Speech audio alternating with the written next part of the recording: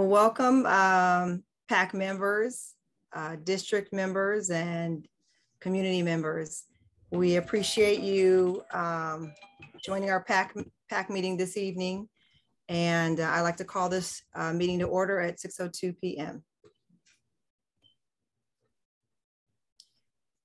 And it seems like we have quite a few people here. I'm going to turn this over to Steve so that we can start this is our first time, so let's hope it all goes well, everyone. We're going to be doing a Kahoot to see what we all know about the LCAP.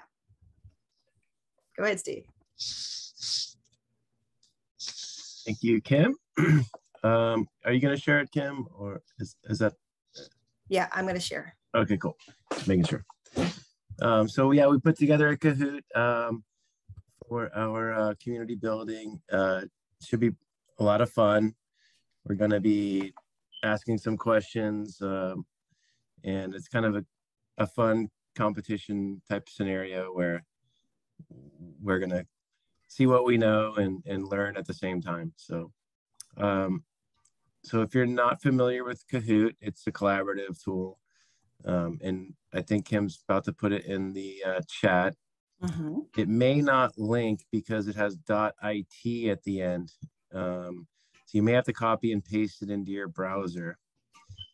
And then you'll be able to enter that game pin. And it looks like there's a space there, but you don't put a space. So it'd be 7113269, no space. And that would get you access. So there it is. Yeah, see, there's no, for some reason it doesn't hyperlink. So just copy that link and put that into your browser. And I'll let folks take their time and get used to this. You can also do it on your phone. Okay, good. Thank you. Thanks, April. So you're going to want to punch that in. And then Kim will know on the back end when everyone is ready to go. It'll say, I can't remember what the message is, but it'll say you're ready to go or something like that. You'll have all of your names. Yeah. And there's cool music too. So that's video game. All right. I guess we got 3 people in so far. Yeah. And all right. Steve, Stephanie just joined us. If you'd like to give her some directions. Okay. Yeah. Great. Actually, so Stephanie, Kim put a link, a Kahoot link. You're gonna have to copy and paste it because Zoom doesn't recognize a .it as a link. So you have to copy that and put it into your browser, your favorite browser, and then you'll enter that passcode, no spaces, and it'll take you into the Kahoot. And the Kahoot's just a fun kind of question and answer. It's a fun competition you'll kind of see, but it's a fun competition to see what we know about LCAP, and we have some fun questions for you. Okay. Is anyone having a hard time with getting in? I was at first only because I can't actually copy and paste from the chat. Oh. So I just typed it into my web browser. Okay. Thanks for letting us know, Amber. So if it's not letting you copy and paste, then yeah, luckily it's not a long extension there. I'm able to bump in now. I'm in here. I can hear you guys now. Awesome. Thanks, Stephanie.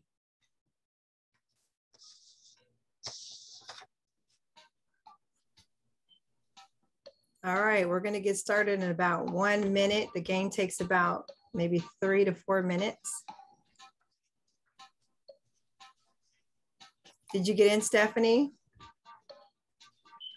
Get in what, Zoom? No, into Kahoot. Girl, I just barely got into Zoom. Oh, okay, sorry. Stephanie.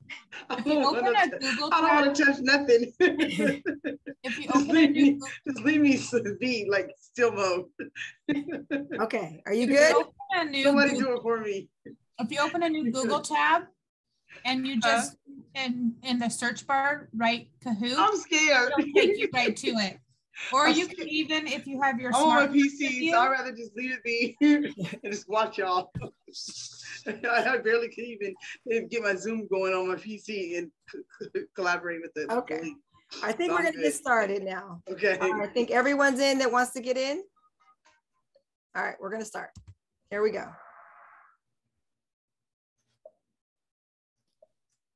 Be as quick as you can go. Yep. How many state priorities are we responsible for?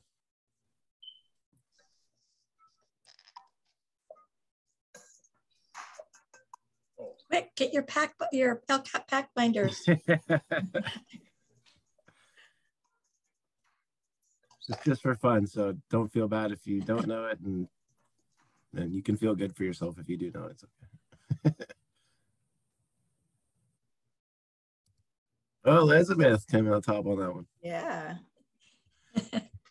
What are the 8 state priorities? Or a primary source for locating the 8 state priorities? I didn't get the answer right though, yes.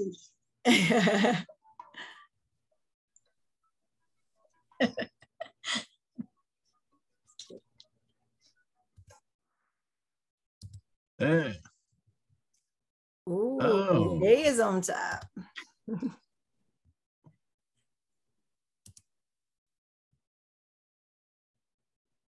Not one of them. Not one of them.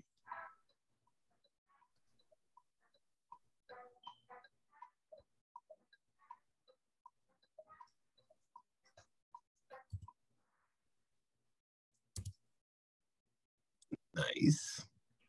Elizabeth, you're on fire.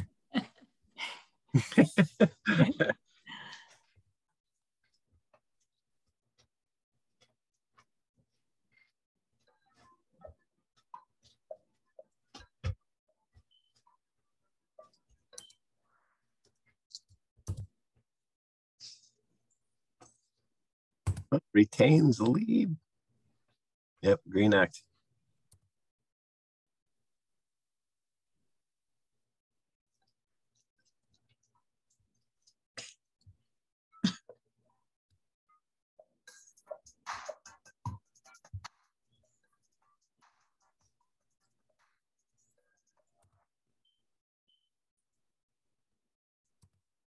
Still on top, Elizabeth.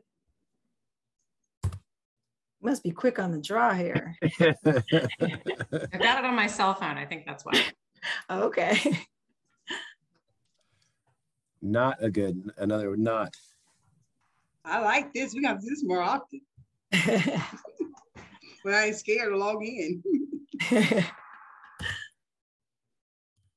Whoa, sorry. Oh, no lead. Oh, somebody was getting ahead of Somebody. you.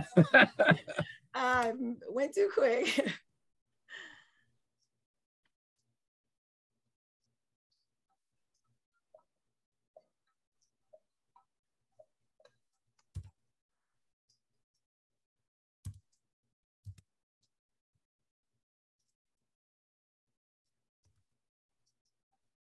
Let's see who won. Drum roll, drum roll. Number, yay! Yes, I'm finally on the board. On the board. Who got the top one? Roll. Tom. Yeah, of course. Of course, Tom. Yeah, I wasn't expecting that. We're gonna do a little feedback really quick.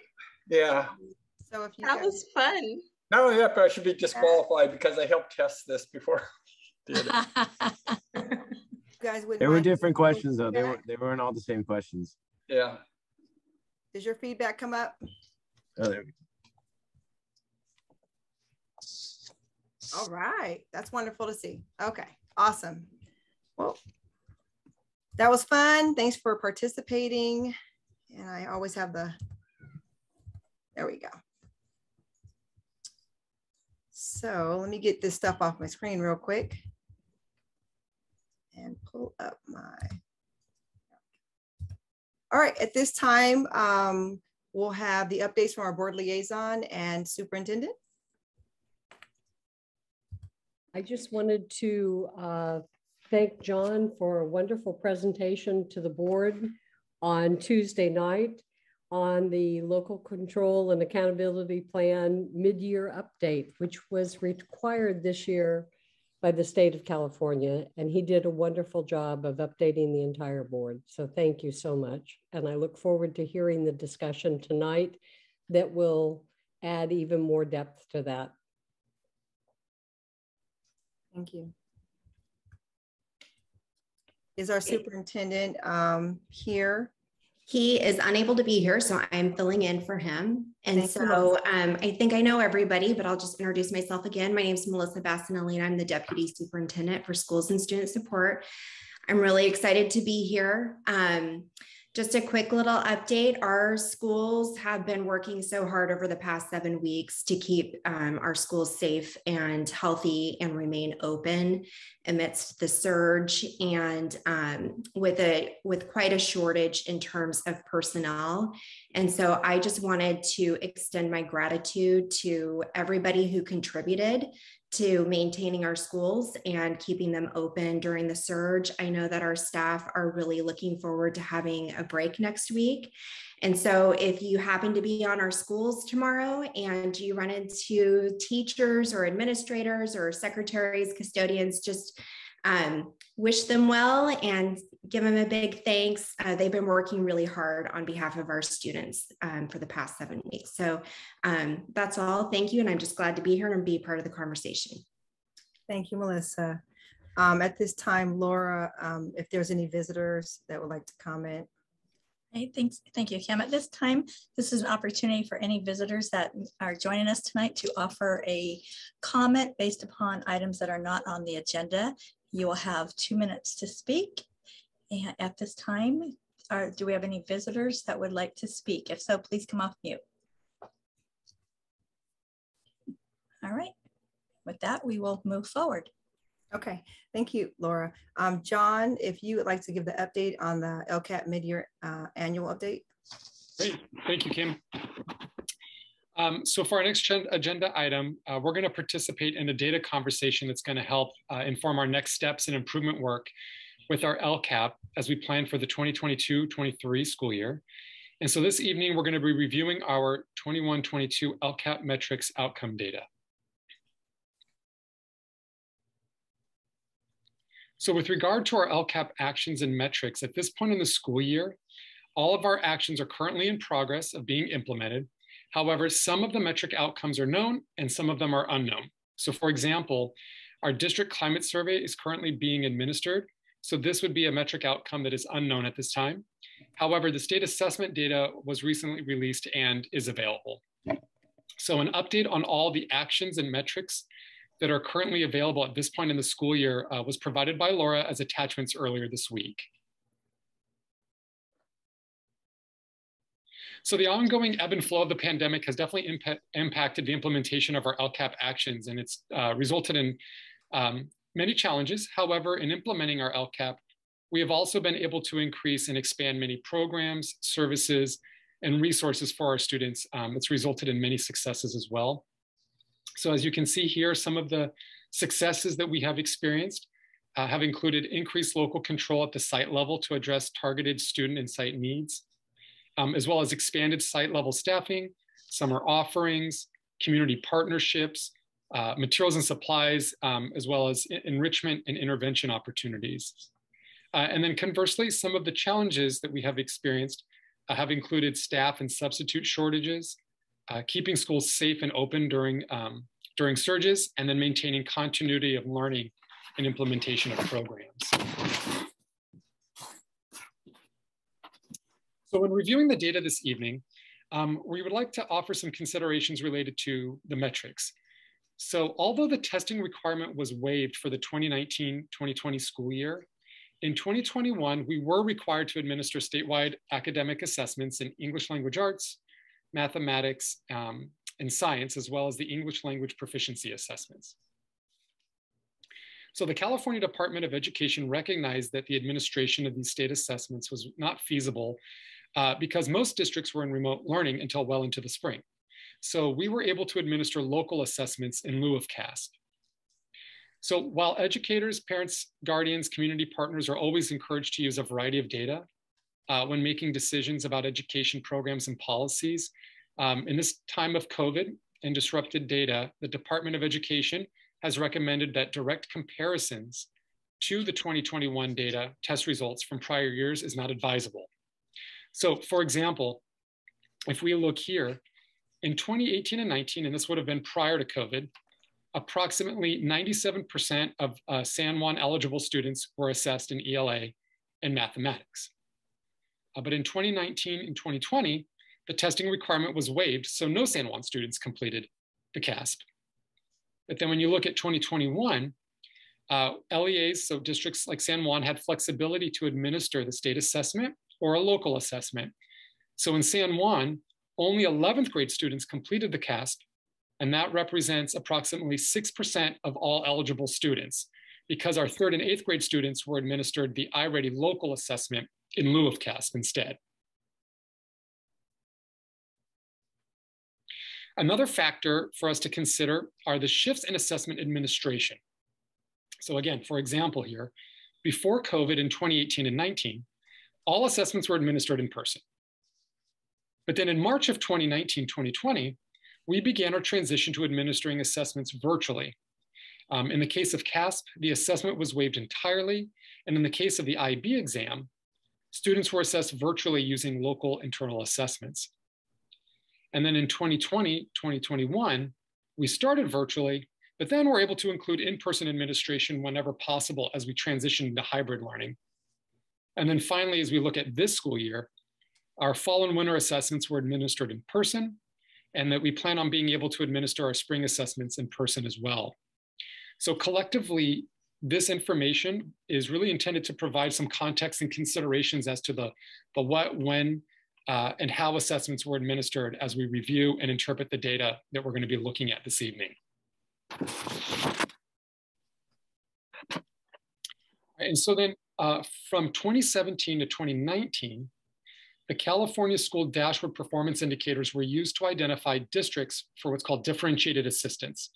And due to the impact of COVID-19, districts identified for differentiated assistance continues to be based on 2019 performance data.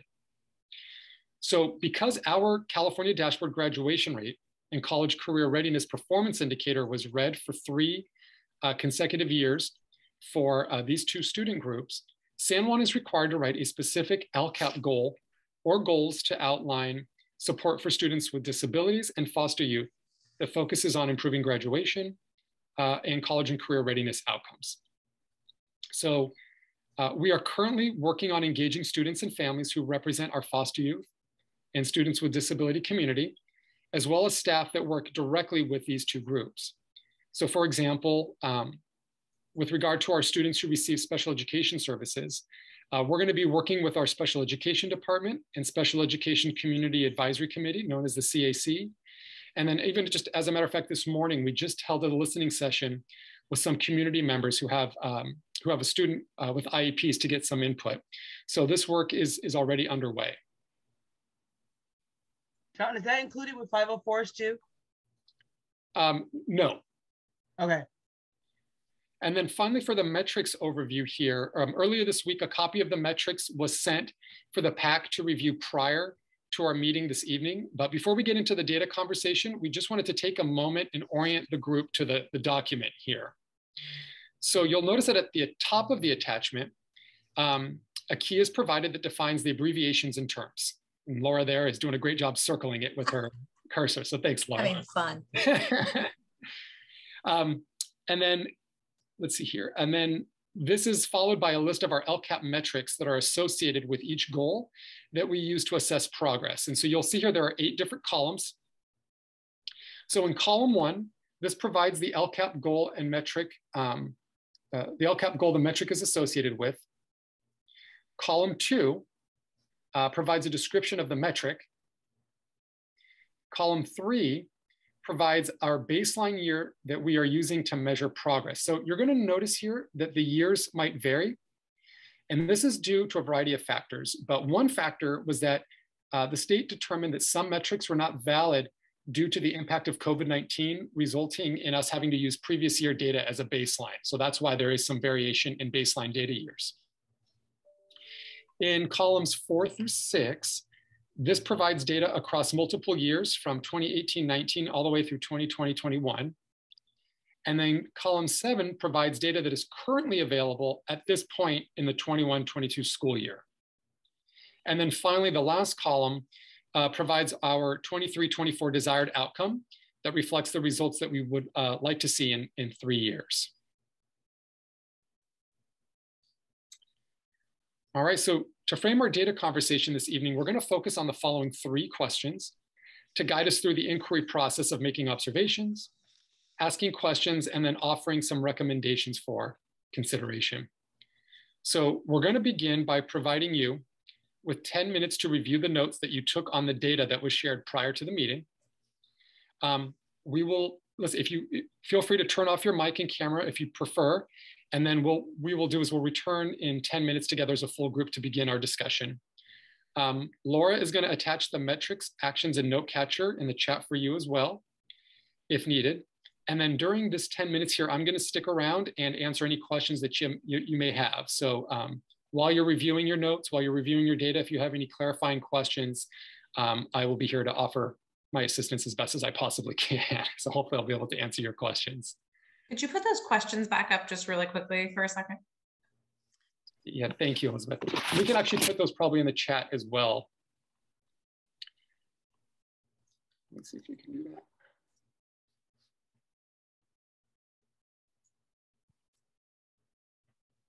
Thank you. There we go. Got him. Yeah, and I think I'm going to try to put them in the chat. So why don't we do this? It's 6:24 right now. Why don't we make it 11 minutes? We'll come back at 6:35. So if you want to turn off your camera, feel free to do so. And if you have some questions, go ahead. And then Elizabeth, I'm going to work on putting those questions in the chat for you. Thank you. No problem. All right, everybody. So let's come back to the main room here. And Laura, if you wouldn't mind, we'll just share our the Jamboard here. So we'll go for our next part of our meeting here. Yeah, so I'm putting the links to the Jamboard into the chat box that we'll be using. All right. Go ahead and open it. While Laura's doing that, Stephanie, I just wanted to clarify on your question. I was processing that during this think time here. There does not need to be, it is not required for a goal to be written for students who currently have 504 plans. However, there may be, for example, a student who might be a foster youth student who may qualify and have a 504 plan that may be included in this process. So I just wanted to clarify. Okay, yeah, because I was wondering, so if a student was for foster care with the 504, yes. Correct. I just wanted to clarify that. So I just needed to cool. process your question. So that applies to Nora. There you go. Okay. Thank you. Okay. All right. And then Laura, are we able to zoom in? Oh, thank you. Yes, we will.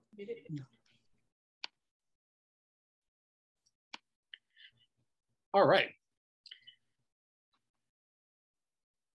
Excellent. So as we get started here, yeah, we'll just scroll up. Thank you. We just want to take a minute here. So to begin our conversation this evening, we wanted to offer a few examples. Then we'll go through the process together as a full group, and then we're going to transition into small groups. So I just wanted to offer an example here, or 2 examples of how this process might work. So you'll notice that on the first sticky note on the far left under noticings, I made an observation, and I see that the chronic absenteeism rate for homeless students in TK through 8th grade is 54%, which is 20.7% greater than the overall rate. So this observation then led me to being a little more curious and wonder and have some questions about that noticing. And if you go to column 2, so my wondering was, what actions are currently in place to support our students experiencing homelessness with attendance, and what might we be missing? And then that is leading me to some possible considerations moving forward, which might be to consider adjusting action 1.3, which would be to include more personalized outreach to students experiencing homelessness in order to identify additional needs. So if you look at this example, my noticing is strictly observational. My wondering is in the form of a question. It's about me being curious about what I'm observing. And then I tried my best here on this third one here to try to connect my recommendation to an existing action in our LCAP plan. So let's look at just another example here. Again, I'm going to stick with chronic absenteeism, which is the first metric we look at. So I noticed that our English language learners and reclassified fluent English proficient students have lower chronic absenteeism rates compared to the overall rate. So this is leading me to wonder, well, what are we doing to support our English learners and reclassified fluent English proficient students that is resulting in this positive outcome? And so then a possible recommendation might be to consider exploring what's working to support our English learner and reclassified fluent English proficient students with attendance to see if the strategy might work for our homeless and African-American students as well. So those are just two examples. So based off of that, I thought maybe we could try one together and then we can set you off into breakout rooms with our facilitators to do it. So let's see here. Would someone like to offer, by the way, a reclassified fluent English proficient student? This would be a student who starts as an English learner and after receiving, let's say, English learner services, is able to pass with a 4 on the LPAC summative assessment, and then are now reclassified as an English proficient, as reclassified as fluent English proficient. So let's get an example here. Would someone like to offer an observation or a noticing? And then Laura will jot it down on the Jamboard for us as an example.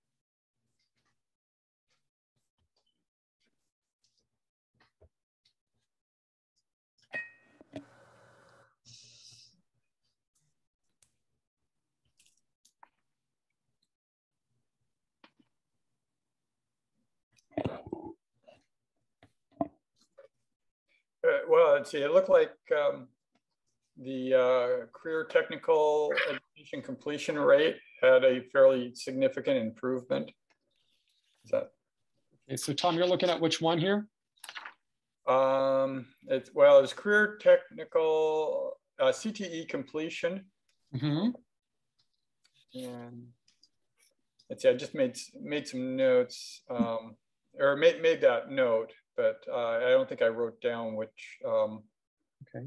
Let's see what LCAP number that was. Well, it's okay. So in your CTE completion, what was your noticing? That there was a significant improvement. So it can just be specific from 2018-19 all the way to 2020-21? Yes. Yes. All right. Thank you, Tom. All right. And then let's just build off of that. So based off of the observation that Tom made, what he sees in the data, what is a wondering, or what might you be curious about, considering the fact that our CTE completion rate has improved from 2018-19 to 2020-21, so to improve over time. So what might be something you're wondering about, or a question that you may have based off of that observation? Actually, I'm looking at it now. It was actually a significant improvement from 2019 to 2020. It seemed like it sort of balanced back up to what it was originally in 2018. All right, thanks for clarifying, Tom. So is there someone else in the group who might want to just make a wondering or is curious about something related to that piece of data, that observation?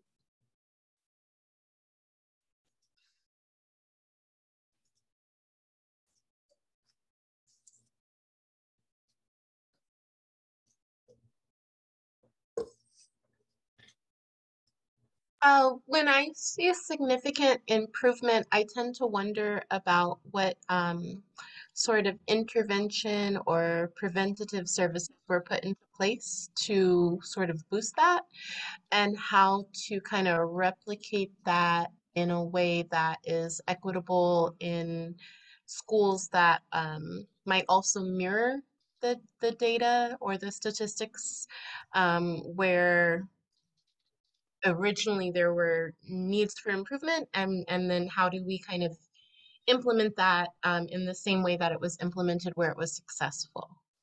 Great. I don't know if that made sense, but that's where my mind goes. No, thank you so much for sharing. We'll just let Laura type out. I think we run out of words at some point, but we'll get it down there. So Laura, do you want to read what you wrote there? Yeah, here it is right here. So Amber, tell me if this captures it. I said, I wonder what source of intervention or preventative services were put in place to boost this. Maybe I should put this outcome. And I wonder how to replicate this to implement in the same way where it was successful. That's pretty solid. Yep. Thank you. Thank you. All right. And so, and again, just to get you thinking here, if we think about a recommendation, so which of our maybe LCAP actions might we consider adjusting to improve outcomes based off of that wondering? And again, someone else might have a recommendation or a consideration to offer.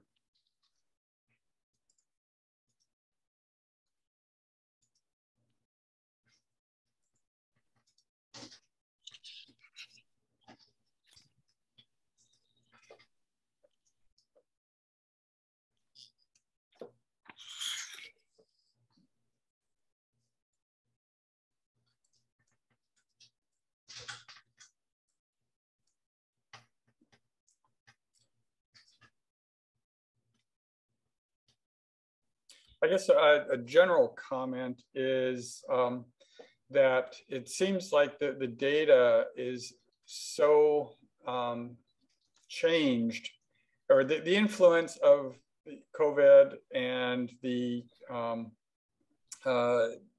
let's see, well, not in-person classes, the online has kind of like overwhelmed being able to tease out the influence of the district being able to make adjustments. So it's really difficult to take a look at those numbers, see them bounce from one academic year to another, and try to figure out, you know, how do you separate the influence of the pandemic and the responses to at home, you know, stay at home, to the influences of making changes to the program. Mm-hmm. So Tom, it sounds like that's like another wondering that you have. Yeah. Okay. And that might be okay. Sometimes it'll be clear that maybe you do have a consideration or a recommendation in mind based off of what you observe. And other times it might just live with our questions and wonderings. And that's a great place to be as well. You know, asking questions is good. So this might be an example where we just find and we notice that we're living more in our wonderings, and that's okay too. So based off of this, are there any clarifying questions about the process that we'd like, that we're trying to engage in this evening in how to have this data conversation, beginning with noticings, wonderings, and if applicable, maybe offering some considerations as needed? I think there's any questions on what we're supposed to be doing, but someone did put a question in the chat. Oh. Yes, Amber put, and I'm glad you brought this up, Amber, because I was noticing the same thing. Right now we're set up to do 3 breakout rooms. I was thinking maybe we should go down to 2, but Amber's question is, I feel like our participant group is smaller tonight and wonder if we can stay as one large group. I'm open to that. Does anyone have a preference? Kim, do you want to weigh in? I'm open to that. Okay, so we can just continue here then. So actually, Laura, I know we're running out of room, so we might just have to keep adding jam boards here and then we'll clean it up. So we can go to a second jam board here. Mm-hmm. Thank you. Sorry. I also just am being mindful of our last conversation. Well, I was gone in January, but our last conversation we had about new PAC members. And I think that there's so much value in just having open dialogue with multiple minds. So thank you. No problem. So Laura, we can go to the next slide because we're just going to do this as we've been doing it here. I would like to know something from our PAC though, as before we move forward. Just with a show of hands, did everyone feel comfortable with looking at the data and understanding it? Just with a show of hands. Can you let me know? I'm just going to be honest here. I've been working on 4 triennial reports, so I didn't get a chance to review it before our meeting. Okay. Thank you for your honesty, April. So I can't honestly say I understood it or didn't understand it. I just didn't get an opportunity because I've been busy with triennial reviews for my students. Okay, thank you. Thank you, Amber. And is there, let's see. So I don't see many hands. So does that mean that majority of you are not understanding how to read this data? Can you give me a show of hands for that? If you're not really understanding how to read the data and understand it.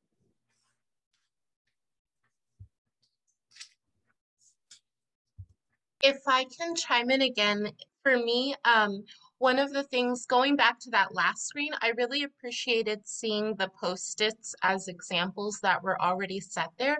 But to be entirely honest, it tripped me up a little bit because then I was like, oh my gosh, I need my binder to see what are the recommendations aligned with 1.13 or what, you know, whatever it is. Like, I don't know LCAP quite like that.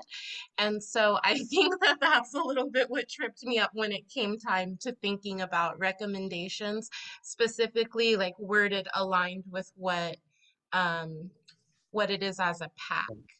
So Amber, I want to alleviate some stress here. Like this is new for a lot of us. And so what we're hoping to do is to develop our capacity in this area and replicate this process as we look at data over time. So we will be able to look at data this evening.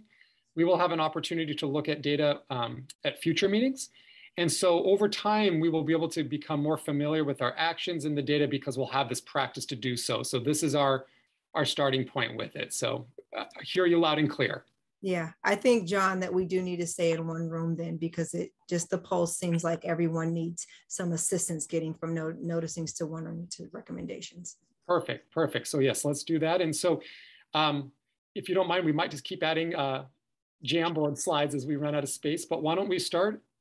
Can I make a suggestion? It might help us just warm up just on just staying in noticings and wonderings. Sure. And not, you know, and just kind of warming up in terms of what are we seeing in the data and what are we curious about. Perfect. Okay, that's great.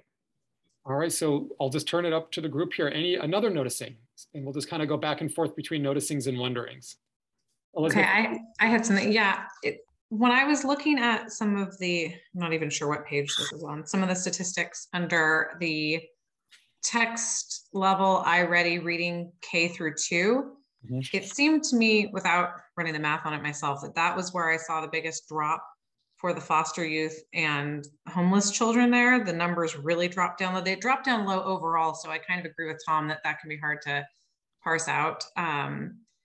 But that seemed to me, I don't know if the younger kids were being, anyway, that was, I guess, my wondering then, was COVID or whatever else might have been impacting that, affecting the younger kids, perhaps to a stronger degree than the middle age or sorry, the middle school or high school students.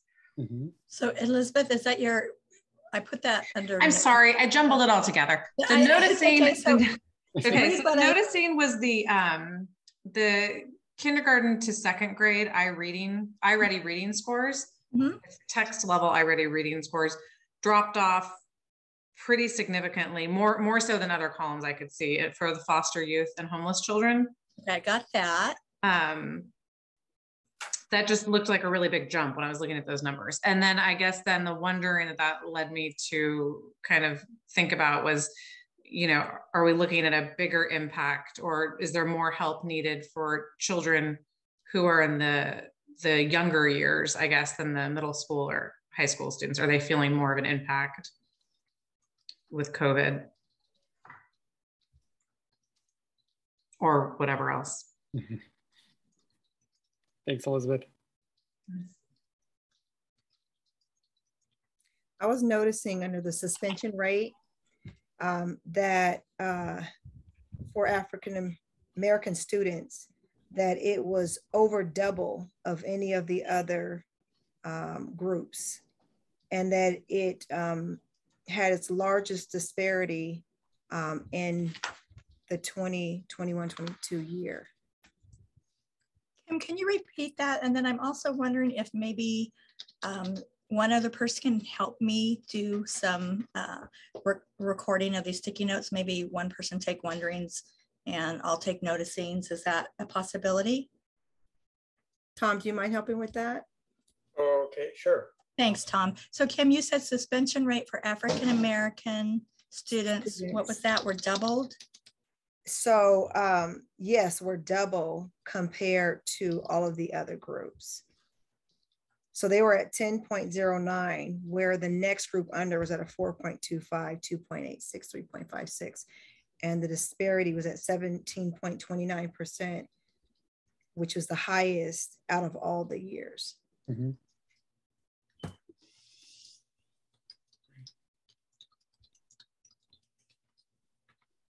Steve, can you make sure to address everyone in the chat too, please?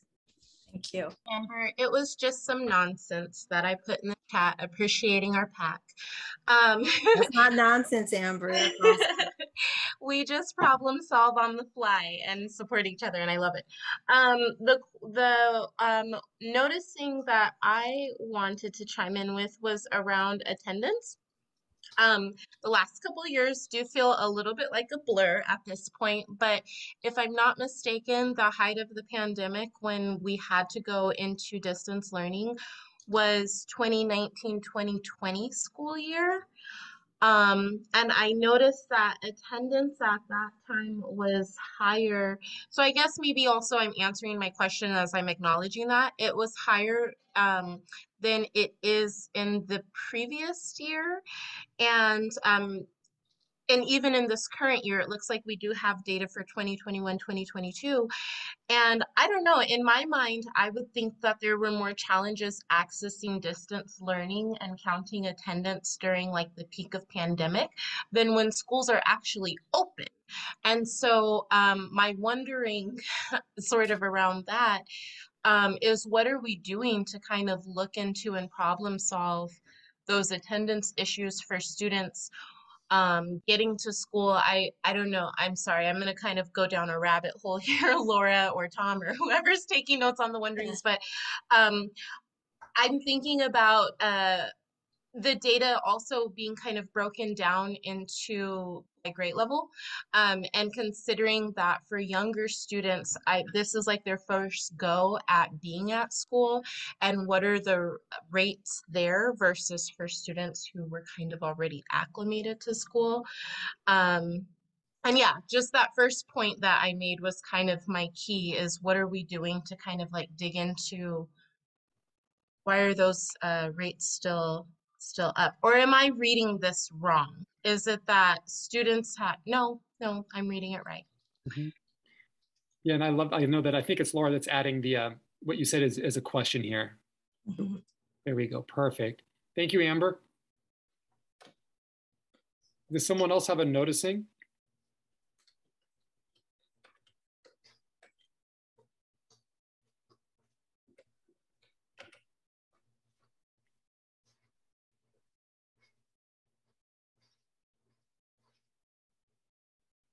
I have a couple more, but I do want to leave room. Go ahead, Amber. Around parent engagement, just looking at 2018, 2019, again, in my mind, I think that the height of the pandemic when we had to kind of spring into distance learning was 2020. 2018, 2019, I see the box is gray. And so to me, that tells me that we weren't measuring that at that time. Is that correct? No, Amber. So what it just means that for baseline year, we're using 2019-20, which is why. That's why it's blank there, because our baseline year is 2019-20, not 2018-19. Gotcha. That is helpful. Thank you. You're welcome. Excuse me, you guys, for 1 second. I'm gonna have to step away for a minute because my son is kind of having a hard time dealing with a student that had died. That was his friend. So just give me a minute. So Okay, I'm in and out trying to cook dinner and deal with him because he's trying to cope. He's been having a rough week. So yeah, there's one of the students at San Juan High that had died last Friday. Sorry to hear that. And go ahead and take Okay, thank you. I'm still here trying to hear in bits and pieces, but just excuse me for 1 second. Okay. So Amber, did you want that to be a wondering now that you know why that box was grayed out, or? No, my question is less relevant. Thank you. Okay. Happy to put something down there for you. I had another noticing on suspension, and it is specific to African-American students again, that in 2020, in the 2021-2022 data, that their rate was at 23.02, and I'm believing that that's days, compared to everyone else in this group. They were the most significant outside of foster youth. And it appears that that number had went down significantly, of course, 2020, 2021, with special ed having the highest numbers, but yet and still that trend still follows the 2018, 2019, and so on years. And so, Kim, I just want to give you an opportunity with that observation. Is there a wondering? Is there something you're curious about, like a question that you have related to that observation that we could take down for you as well?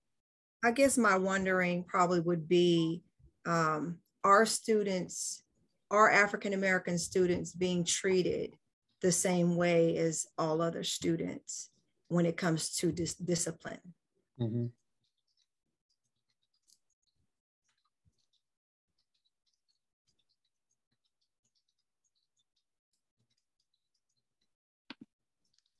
It's like Zima's in the way. Oh, you got her. Thanks. I got it.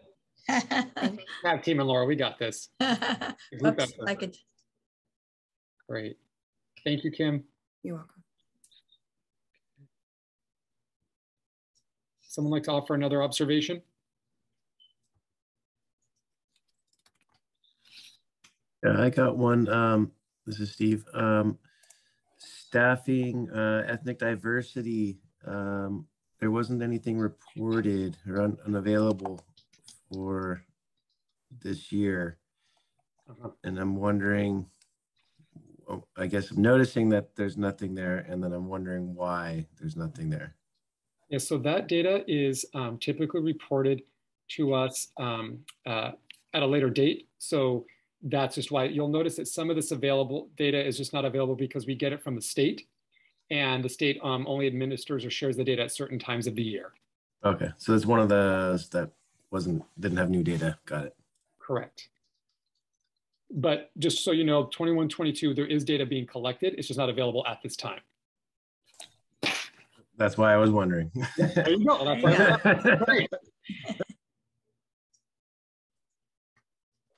Can we go back to, I feel like Kim already talked about chronic absenteeism. Can we reread what were the noticing and wonderings in there? On the one that Kim mentioned, Amber? Around attendance and chronic absenteeism. That may have been someone else. Was that on back here on this slide? Are you thinking chronic absenteeism, Amber? Yes. Mm-hmm. Was that the example? It really wasn't from our group? That was an example. Got it. Okay. Okay. One of the questions I am wondering, looking at the overall and then noticing that homeless youth, foster youth, and African American youth for chronic absenteeism are all over 44%. Again, just kind of wondering what is the communication there. I think that each school, from my understanding around attendance, each school kind of handles it differently, and I wonder what supports are put into place, or like, I know there shouldn't have to be incentives for coming to school, but like, what incentives, how are we energizing students and getting them enthusiastic about being at school?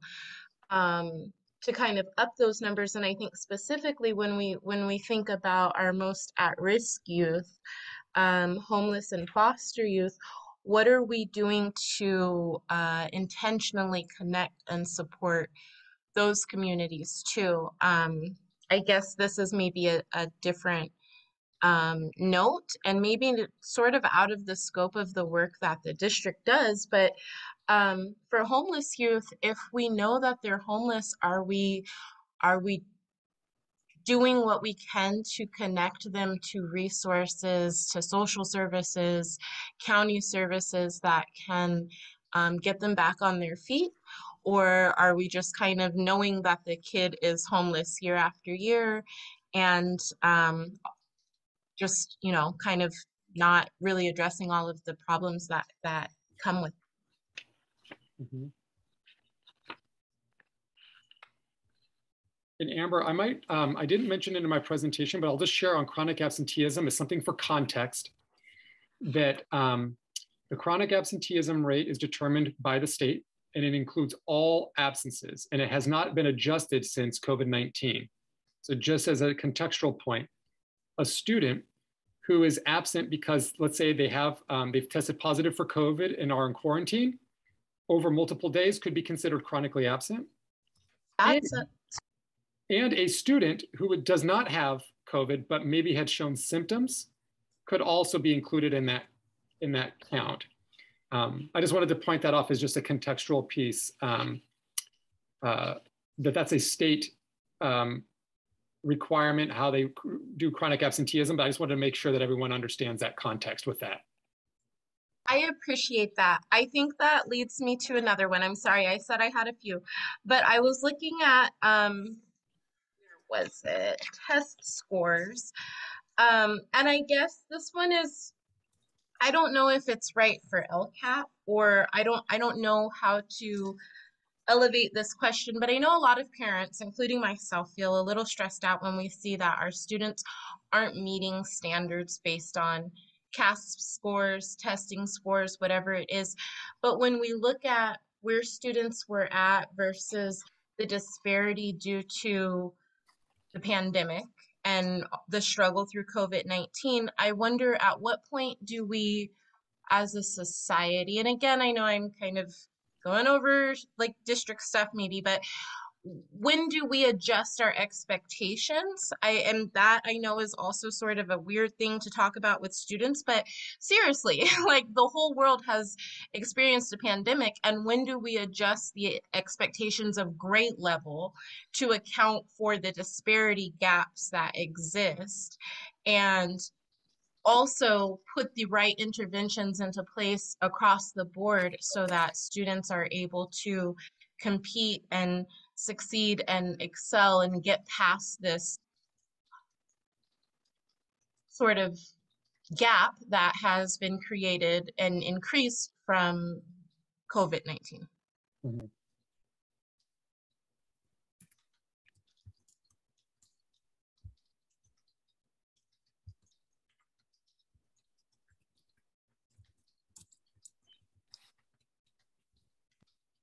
So does someone else have another noticing that they would like to add from the metrics, from the data? Something I have one, the math state assessment area. Okay, can you be, which one here, Steve? Math state assessment. Ah, you were specific. Yeah, that's okay. So first is, I'm noticing a pretty sharp increase of, let's see, that they meet or exceed the standards. I guess I'm noticing an improvement there. And is this for all students, or I'm trying to kind of categorize where is it for K through 12 or? So Steve, I'll help you out here because I know this one is a little confusing. So let me give you a say back and you stop me where I go wrong, okay? Thank you. So you're looking at math state assessment, and are you looking at specifically 2020, 2021? I gotta scroll up. I'm looking at the data that's available as far as, I guess it's 2019, 2020, and then yeah, 2021. Okay, so if you look at 2018-19, you'll notice that there's some scores there. You'll notice that 2019-20 says unavailable because the state exam was waived. So in 2018-19, the math state assessment, we had 3rd through 8th graders plus 11th graders take the exam. So that's what that data represents that you see there. Okay. When you look at 2021 and you look, it says CASP 11th grade. In 2021, only 11th graders took it that year. So just to give you a comparison, right? So 18-19, you had 3rd through 8th and 11th grade. And then in 2021, CASP is only 11th grade. Is that a helpful clarification? It is. It kind of creates new questions in my brain, which makes it kind of makes it hard to kind of absorb the data and make sense of it. And that's a challenge, and that's what we were talking about. It's really difficult right now, given the context, to begin to make comparisons. Yeah. So we can still look at the data, but again, always taking in the context, right? So thank you for asking that. That's super helpful. Thank you.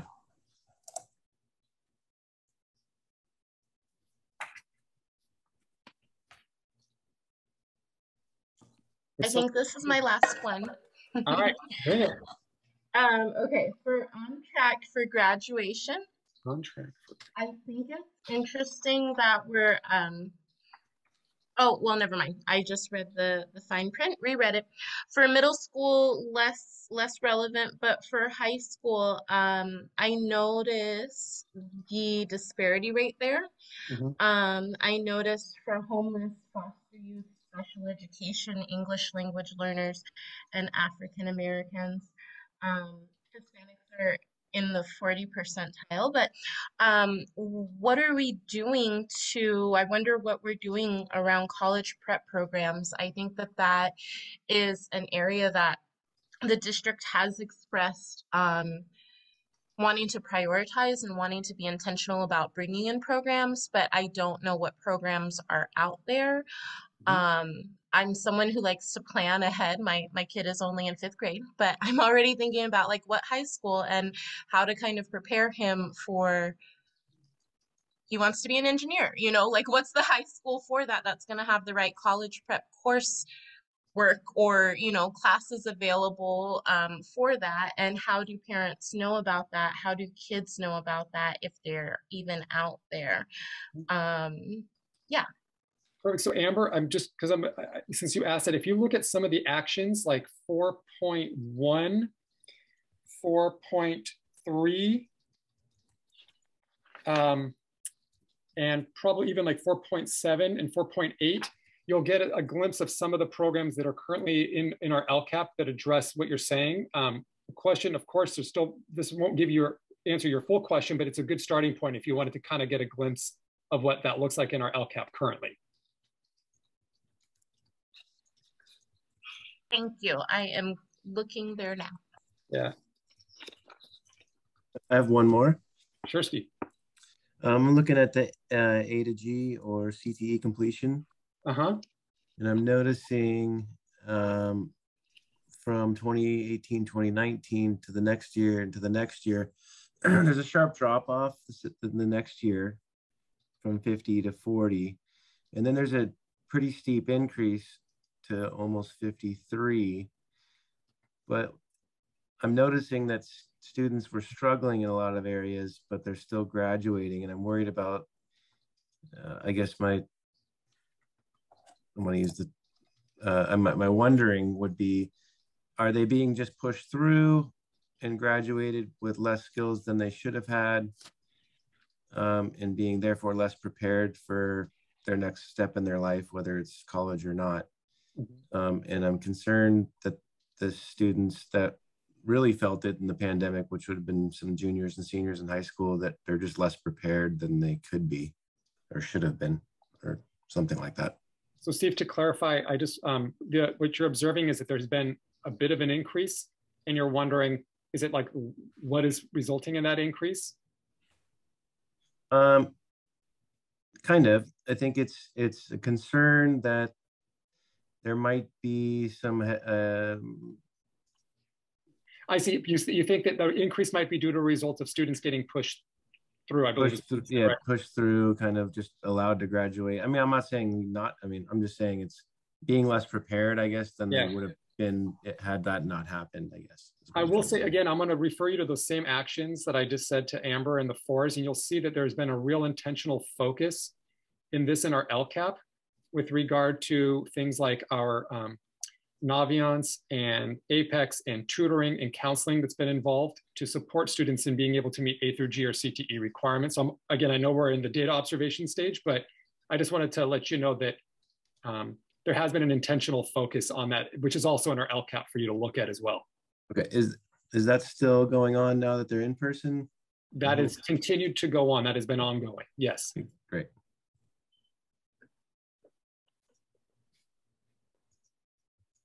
Additional observations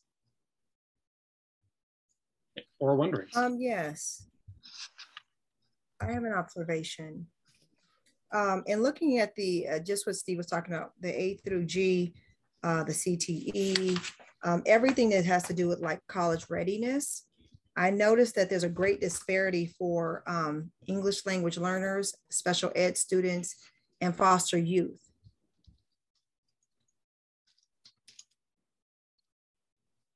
And then Kim, associated with that, do you have a wondering connected to that observation that you would want to share? Well, I do have one wondering specific to foster youth. A lot of their numbers are at 0. So what is it, because there are not, the number of foster youth we have in our district is so low compared to the other numbers? Is that why they're at 0 on so many of these? And then for our special ed students, are they receiving enough resources? Mm-hmm.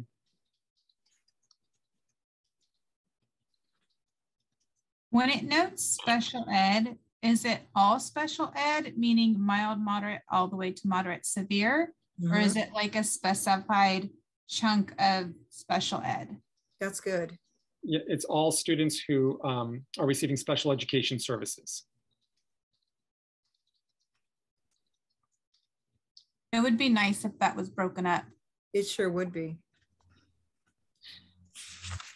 Wanted to bring everyone's attention to the chat, April. So when looking at the percentages, are they reflective of how many students passed, how many students were absent, how many students are at or above grade level, etc.?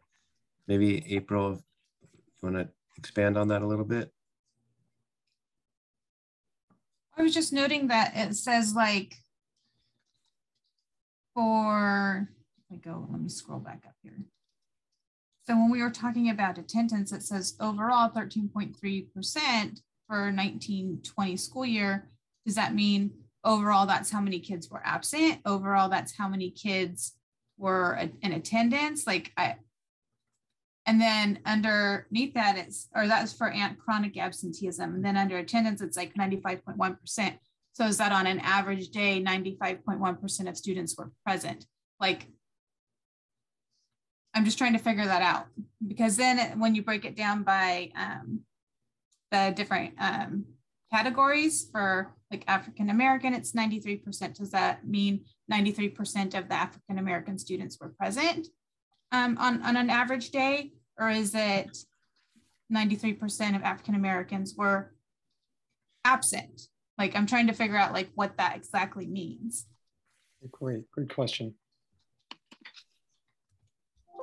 And then there's other parts where it'll say like the same thing for the percentage rate. Like, does that mean that's how many a percentage of students that were absent on an average day, an average week? Like, more specifics I feel like are needed in order to like really evaluate the data. Mm-hmm.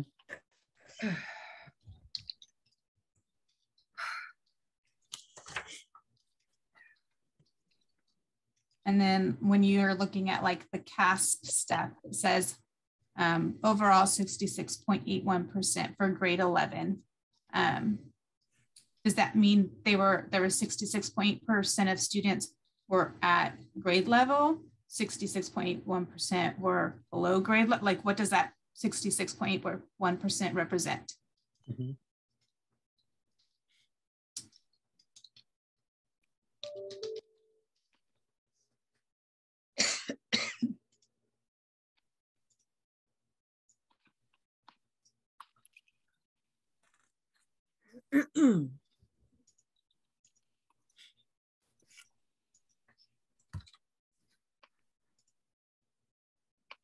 And I just want to jump in on the CASP under the metric, and it's hard. John and Laura, my recommendation would that we would make sure the page numbers are on the attachments, so it's easier to reference next time.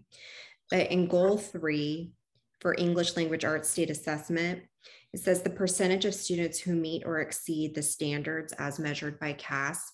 So it is, they're either meeting standard or they're exceeding it on the CASP. So sometimes those answers are in the language of the metric, but it's a really big document, so it's hard to see all of that.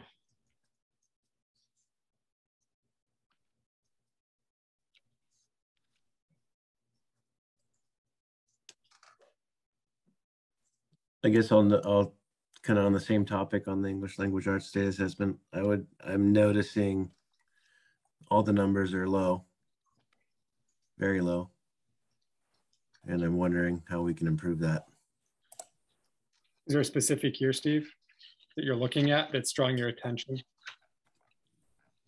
2018, 2019, which is pre-COVID. Mm-hmm. And I'm not really, I mean, again, grade 11 only for 2021 is not really getting a full picture because they already received pre-COVID instruction, and with homeschool and some some accommodations probably not being in school, would, to me, makes that higher number, explains why that number is higher than previous years, I think.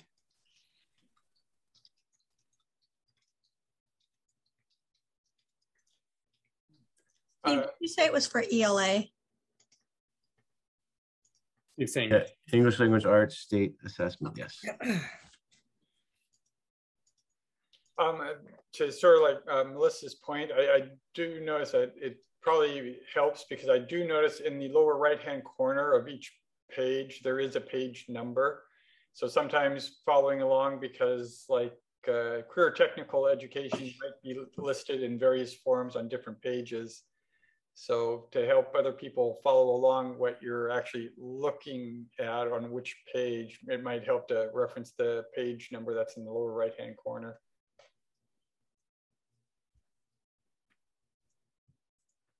Thanks for that, Tom. For some reason, it didn't print on my copy, so I appreciate you noticing that. This is kind of a wondering, with the impact of COVID, that it's, you know, those years are different for different students. So, I mean, different grade levels. So at certain grades, probably, you know, the early elementary grades where they're just learning to read and learning to write, the effects of not getting as a deep education as they would have normally, my guess is that will continue to, you know, have its effects noticed for years, so that I guess in the future, you know, certain grade levels, would there be an expectation of this grade level was with COVID at a time that was sort of critical for them to learn reading or for them to learn writing. Therefore, we will need to offer more, I don't know, remedial classes for reading for that grade level in future years, and more remedial classes for writing and you know, in a year or two.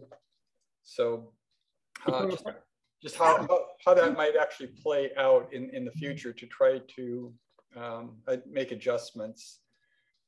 Can I ask a question? Might be a wondering.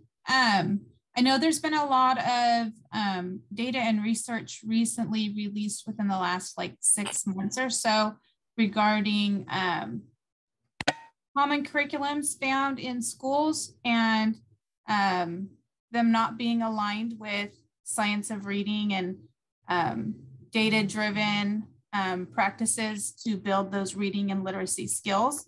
Has that been a topic that's been discussed, and have we looked to see if the curriculum that's currently being used is the curriculum that was kind of outed as not being scientifically aligned? And is the district or board considering new updated curriculums that are scientifically aligned to promote better literacy programs, and also training for teachers, especially in those TK to second grade band? Perfect. I just want to take a second here and just go back. So Tom, what I heard you say is that you're wondering was, you were interested in knowing what the impact of COVID-19 is on our younger students learning to read, their literacy skills, essentially. Right. And then April, what I'm hearing you say is you have a question about curriculum, and you're wondering is if how San Juan's curriculum is aligned to content standards. No. How is the curriculum aligned to the scientific research that's come out within the last 6 months in regards to common curriculum that is used in a lot of districts like the Fountas and Pinnell and stuff like that, that we see, or the Houghton Mifflin that we see, and how there are those curriculums are not supported with the science and data of building literacy skills? And are those the curriculums that we're currently using? And are we looking at replacing them because they're scientifically not good, because they're not aligned with how kids learn to read? Does that make sense? Yes, I mischaracterize that, yeah. I'm not sure. I put how is curriculum aligned to scientific methods, and I wasn't sure up to that. I think what she was saying in terms of how is it aligned to the current research and specifically meeting the learning needs of students. Yeah, specifically with literacy and building those skills. Mm-hmm. Yes. To piggyback on that with CTE, with the pandemic, what Tom said, because a lot of kids that had CTE before the pandemic, they were allowed to do certain things. Let's just say my daughter's friends, they had culinary, and they were allowed to do a lot of things in culinary, like cooking skills and everything else. But when the pandemic came on and coming back to school, they were limited and they were pissed. And so I don't think, like how Tom said, piggyback with the English, with the literacy, we need to add in the CTE skills for the high schoolers as well. I wanted to throw that out at you because I overheard that while I was cooking. All right, so Seppi, I'm hearing you're making a recommendation or a consideration, so we'll note that. Yeah, because I don't want to forget that out with the high schoolers with the CTE, because they're limited on what they can do after the pandemic. Perfect. And so as we continue, and we're getting close to time here, but we still have a few more minutes. Is there? I have another thought. Yes, Steve, go ahead. Yeah. So there, as we're talking about this, it reminded me of that there is one study where distance learning was used first, and it's been done before, and there's actually documentation on the effects of distance learning, and it was right after Hurricane Katrina. So there is data, and so I guess I'm noticing that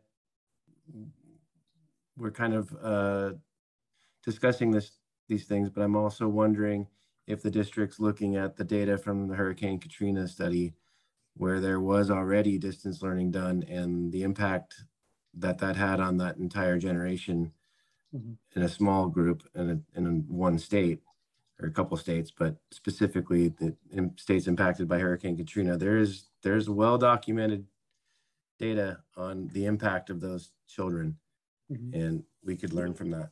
Yeah, we did look at that right when we started the pandemic. And I think what we're seeing is that we've been in this so long that the impact is going to be lasting. And so we will be working on the gaps that have been produced as a result of this and the impacts for many years to come. So I'm hoping that the board's aware of kind of what Tom was saying. This depends on what grade you were in. It depends on where you were on many levels when that occurred. Agreed. That, you know, let me just give a quick scenario, and I don't want to take away time if somebody's got another noticing, but a quick scenario in terms of the district's response to how this has impacted particular grade levels. In the past, we have had a Camp Kinder, which is a summer kind of a kickstart program for kids that are entering kindergarten, and it gives them an opportunity to kind of learn how school is, and it specifically targets students who have or children who have had no previous preschool experience. And so we implemented that program as a way to kind of bridge and help support that transition into kindergarten. And what we did this past summer, because we recognized that even our kindergartners who participated in a full year of distance learning, they still had not yet had that experience of how we do in school. So we had a K-1 boost camp that was also focused on transitioning students into school and kind of teaching them how school is in person, with the idea of starting back to in-person learning. So those are two things that we're going to be continuing this next summer, really specifically focusing on those transitional grades. Our middle and high also attended to, they did more intentional work around 6th and 7th graders, because the 7th graders had not yet experienced middle school because they were in distance learning, and then the same thing for 9th and 10th graders. So it's a really very solid point, and it's been something that we've been working towards to try to bridge that. On that note of the summer programs, like my son, he's in special education, and so the summer like camp programs is the only opportunity he's ever going to have to participate in elective type classes. And I wish that there was a way without, I don't want to say like give special ed kids a priority, but like that's going to be their only opportunity to ever experience electives, because the rest of their day is in special ed classes. And then I had to fight with the principal over getting him a para for the summer for his classes. I'm like, this is the only opportunity he's ever going to have. And I just wish that process was more smooth and that he could actually get into the classes he wanted to. Mm-hmm. And so that was a little bit frustrating for our special ed population. I don't know if that happened with any other students, but my experience was frustrating around that. Thank you for sharing that, April. That's really important feedback. And I do agree with that, April. Laura, I just want to make sure we're capturing that as a consideration, correct? Yeah, April, I said wishes the processes are smoother, and how. You said something, what was the second part of that? Maybe they can rank their desire for like the classes they want. And then when they're looking at the special ed students, like, you know, maybe they don't get their first option every time, but they're not always stuck with their last option for each section. Does that make sense? Because he was often just like lumped into the last section, which isn't what he really wanted. April, if I heard you correctly, it was about this idea that in the summertime, that's when your child is able to take their electives. That's his only opportunity to engage in elective type classes, because yes, you know, he's in special ed classes or he has to take his core classes, and he doesn't get it enroll in an elective class during the school year because he's in special ed. And so that's his only opportunity to do something fun. And like, yes, there's academic components to it, but it's like a choice of something that's interesting to him. Like he really wants to learn about banking and checking accounts and stuff. And there was a financial literacy one, and he was hyped to do it. And he didn't get into the class because it was full. And he wound up getting into another class. And then he was like, I really don't want to do that. So he didn't go. And it was like, you know, that kind of sucks, because especially for our special ed kids, financial literacy and being able to manage a checking account is a life skill. And it's really important that they learn that. Mm-hmm. So I agree. That was frustrating. And then when there were classes that he was excited to go to and he got into, then there was a whole nother piece of, well, is he going to have his paraeducator support? And I had to go back and forth with the principal on that. And I wish that part was smoother. Mm-hmm. So April, when you're saying you wish this part were smoother, are you talking about for summer school or for?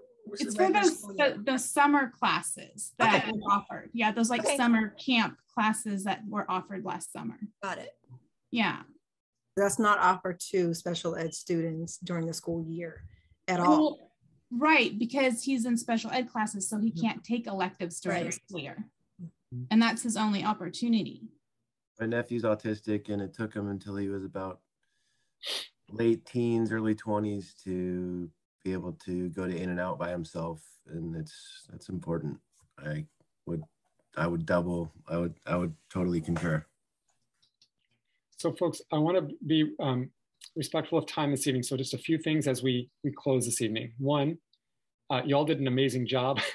This is a really challenging to be able to look at this data, make the observations and the questions. So I just want to thank you all for just engaging in this process and doing such a wonderful job. And I can't wait for us to be able to do this again in future meetings.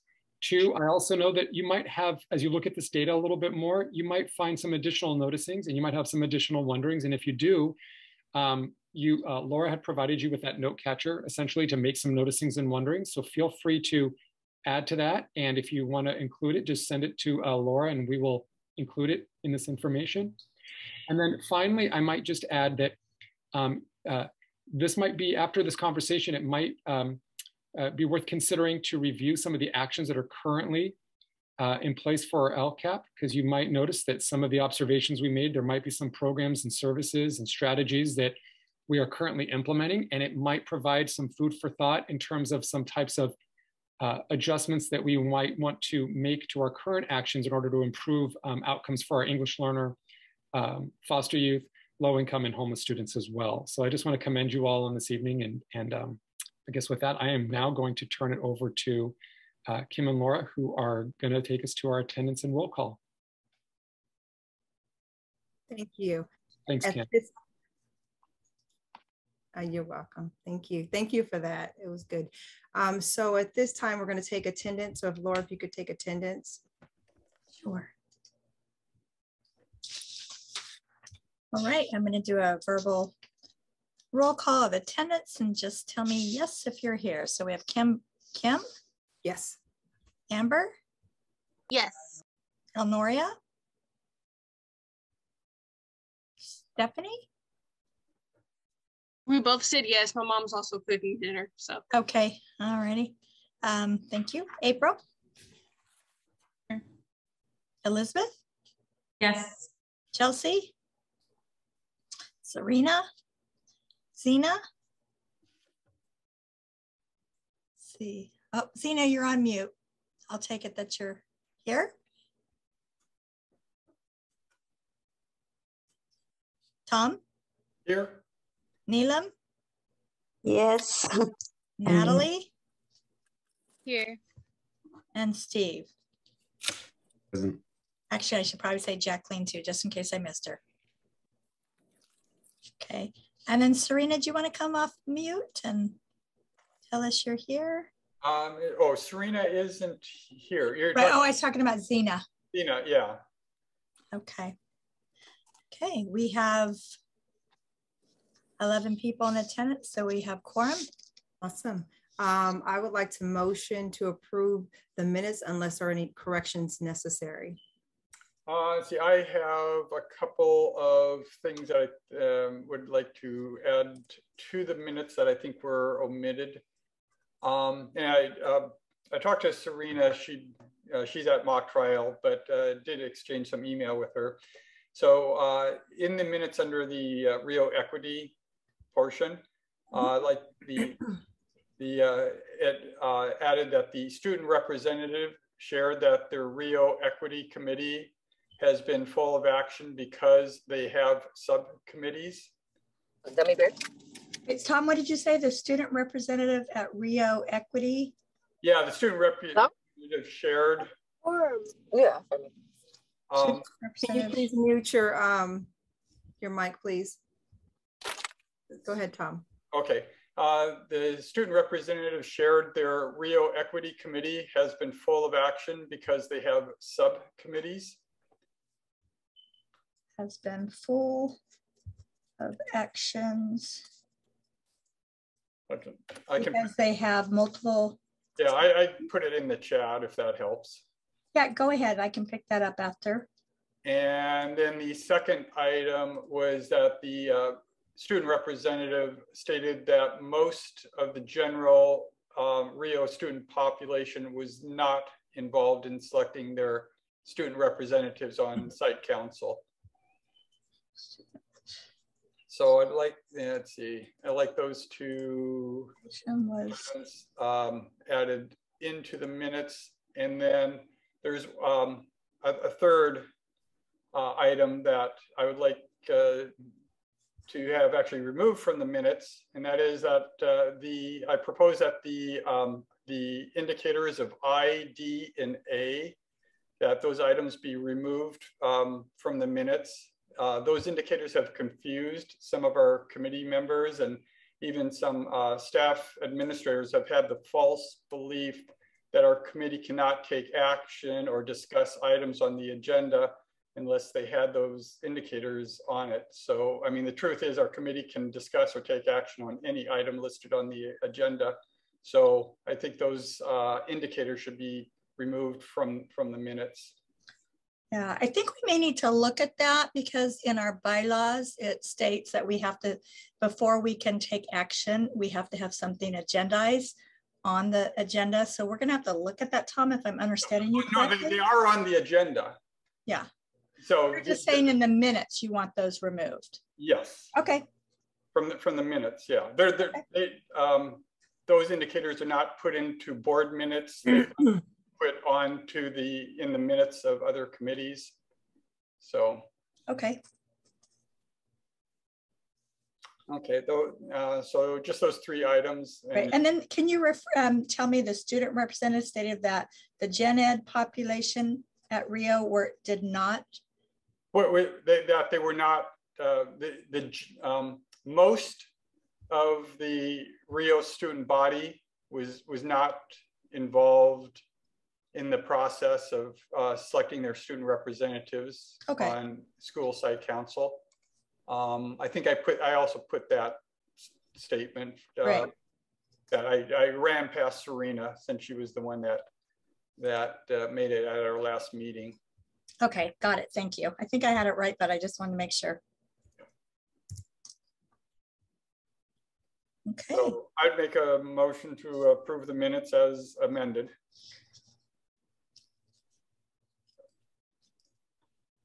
Steve Rubens, second. Okay. If there are no other corrections needed. Kim, can I do just a real quick roll call of the, okay. So let me do a quick roll call of everyone that approves the minutes with the corrections or additions. So Kim? Yes. Amber? Abstain. Elnoria? Stephanie? Okay. Are you guys there? Elnoria, Stephanie? Okay. Yeah, sorry, the computer's being slow. What did you guys say again? Do you approve the minutes with amendments? Yes, we both do. April? Yes. Elizabeth? Yes. Zena? Can you come off? Yes. Thank you. Yes. Perfect. Thanks, Zena. Tom? Yes. Neelam? Yes. Natalie? Yes. And Steve? Yes. Okay, so 1, 2, 3, 4, 5, 6, 7. Okay, so minutes approved with 10 yeses and 1 abstention. Thank you, Laura. And can we also kind of go back a little to see if there are any comments for the LCAP mid-year update from visitors? Yes, that would be yes, thank you. That would be the next, yeah, thank you, Kim. So at this point in time, if we have any visitors that would like to make a comment or ask a question regarding what we just covered with the mid-year update, now is your time. So please come off mute if you're a visitor. We have a PAC member. We have we have no visitors at this point in time making a comment, but Tom, you have your hand raised? Yes. I see on one of the slides that mentioned differentiated assistance. My understanding is that we have a couple of student groups that have been on differentiated assistance for 3 or more years. And differentiated assistance is a tiered system where the third tier is intensive intervention. So I believe we have 2 student groups that have been designated by the California Department of Education as being in that third tier of intensive intervention. And I would like an explanation of what the process is of intensive intervention. So if we go and we looked at the slide, which we were talking about differentiated assistance, that intensive intervention, there's a requirement when 2 student groups, according to the California dashboard, are meeting in the red indicator for a performance indicator on the dashboard for 3 or more years, we are required to write an LCAP goal, an additional LCAP goal, which is what I shared in the presentation. Okay. So that is the next step, is that we will write an additional goal for our students who are foster youth and who are receiving special education services with the focus on graduation rate and college and career readiness. Okay, all right, thank you for that information and clarification. I appreciate that. Of course, Tom, thank you. All right, so Kim, I'll turn it over to you. Thank you, Laura. At this time, we have an awesome guest speaker who will be sharing about equity, diversity, and why representation matters in the educational system. She's a former high school teacher who taught nearly 20 years in the traditional classroom. She is the founder, CEO of Ascribe Educational Consulting, a local equity firm likened to DEI, Diversity, Equity, Inclusion, specializing in curating safe, brave space for courageous conversations about race and white supremacy. She is a social justice advocate and uses her nonprofit, Edify Humanity, for community advocacy with respect to equity and resources. She is a former chapter lead with the Black Lives Matter Sacramento, who helped write 2 state legislations that are now state laws around police accounting, a city ordinance for SAC-PD, campaigned with Decarceration Sacramento to stop jail expansion, and mobilized massive demonstrations around the country. As a community activist, she successfully sued Sheriff Scott Jones for a violation of her First Amendment rights and won the lawsuit. Sonia Lewis has been described as fearless and unflinching, driven by her integrity. I would like to welcome our special guest, Sonia Lewis. She will speak, and when she is done, you can ask questions in the chat or by raising your hand, and Steve will call on each person. So welcome, Sonia Lewis. Thank you so much, Kim, for that introduction. It's an honor to be in spaces like this, having these challenging conversations at a time that is extremely critical and crucial. It is beyond time that we address the big elephants that continue to be in the rooms and we continue to ignore collectively as a society. I want to start off by just acknowledging 2 things. I always start off anytime that I'm asked to speak to just acknowledge the land that we are on, and that land being stolen land of the Miwok and the Maidu and the Patwin here in the California region. I also want to acknowledge the labor of Africans who were stole and enslaved that built this country. And so beyond the land acknowledgement, we have to also acknowledge those who built this country. And that's very appropriate since we are in Black History Month, and the topic of today's conversation, or at least what I was asked to talk about, is representation. I do realize, based on the information and data and demographics of San Juan Unified School District, that there is a small population of Black students within your district. But I want to tell you this. It is extremely important to lift from wherever the most disenfranchised are, wherever the most vulnerable are, wherever the most targeted are. And if you're having issues with a specific demographic of students, those are the students that you will, if you are able to successfully impact their educational experiences, you will positively impact the educational experiences of all students. And so I want to just share a few things. First off, I want to use a quote by Imani Blair, who is from the state of New York. thank you so much, Kim, for sharing the links and things in the chat.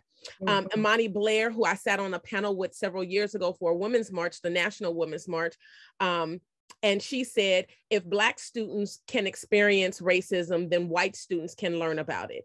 And I really and truly believe that is the crux of the discussion, because it's not a matter of people being afraid of CRT, critical race theory. It is a matter of American history being erased from and narrated in a way that only exemplifies the white lived experience and or the male lived experience. Let me be very specific about that.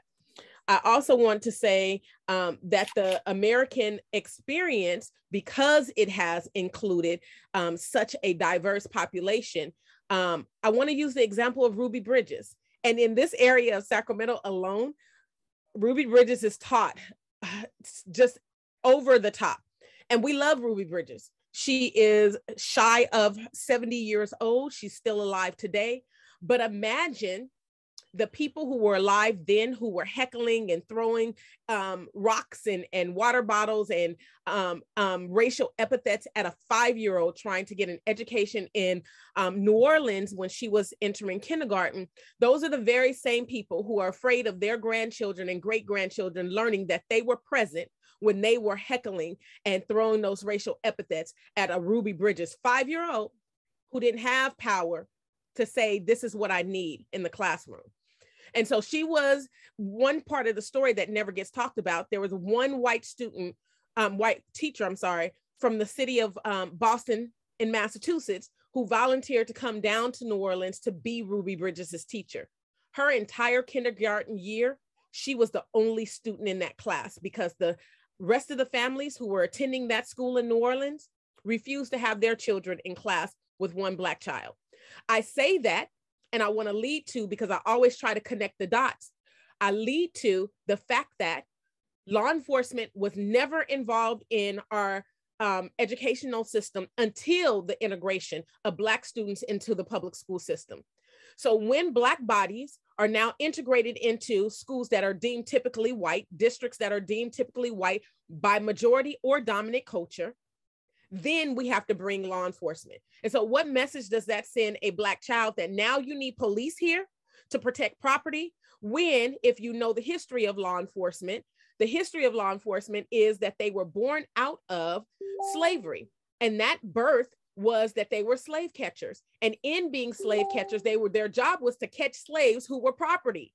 And so connect the dots. You're now bringing in law enforcement into the public school system to protect property from Black people who weren't given the right to integrated schools, nor the right to vote.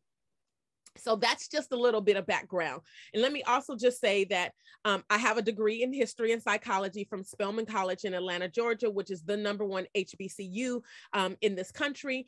I also was accepted into Stanford and Berkeley. I shared that because my high school advisor told me that I was guilty of reverse racism because I chose to attend an HBCU. That was a lot. So I have to take a breath, right? The importance of representation are more than twofold, right? This isn't just about Black students and bringing in Black teachers and administrators and counselors. This is about impacting all students. Study out of Stanford says that Black teachers impact white students more than they do Black students. I'm reading from the Atlantic, which this article was presented August 6, 2015. It says Noah Caruso, 17 years old, South Philly, he calls his home, known for cheesecake, pizza, and bakeries. I'm going to skip down to when he enrolled in high school. His entire educational career, he attended nearly all white schools within his school district. Then he was accepted into a science leadership academy, a public magnet high school in the city.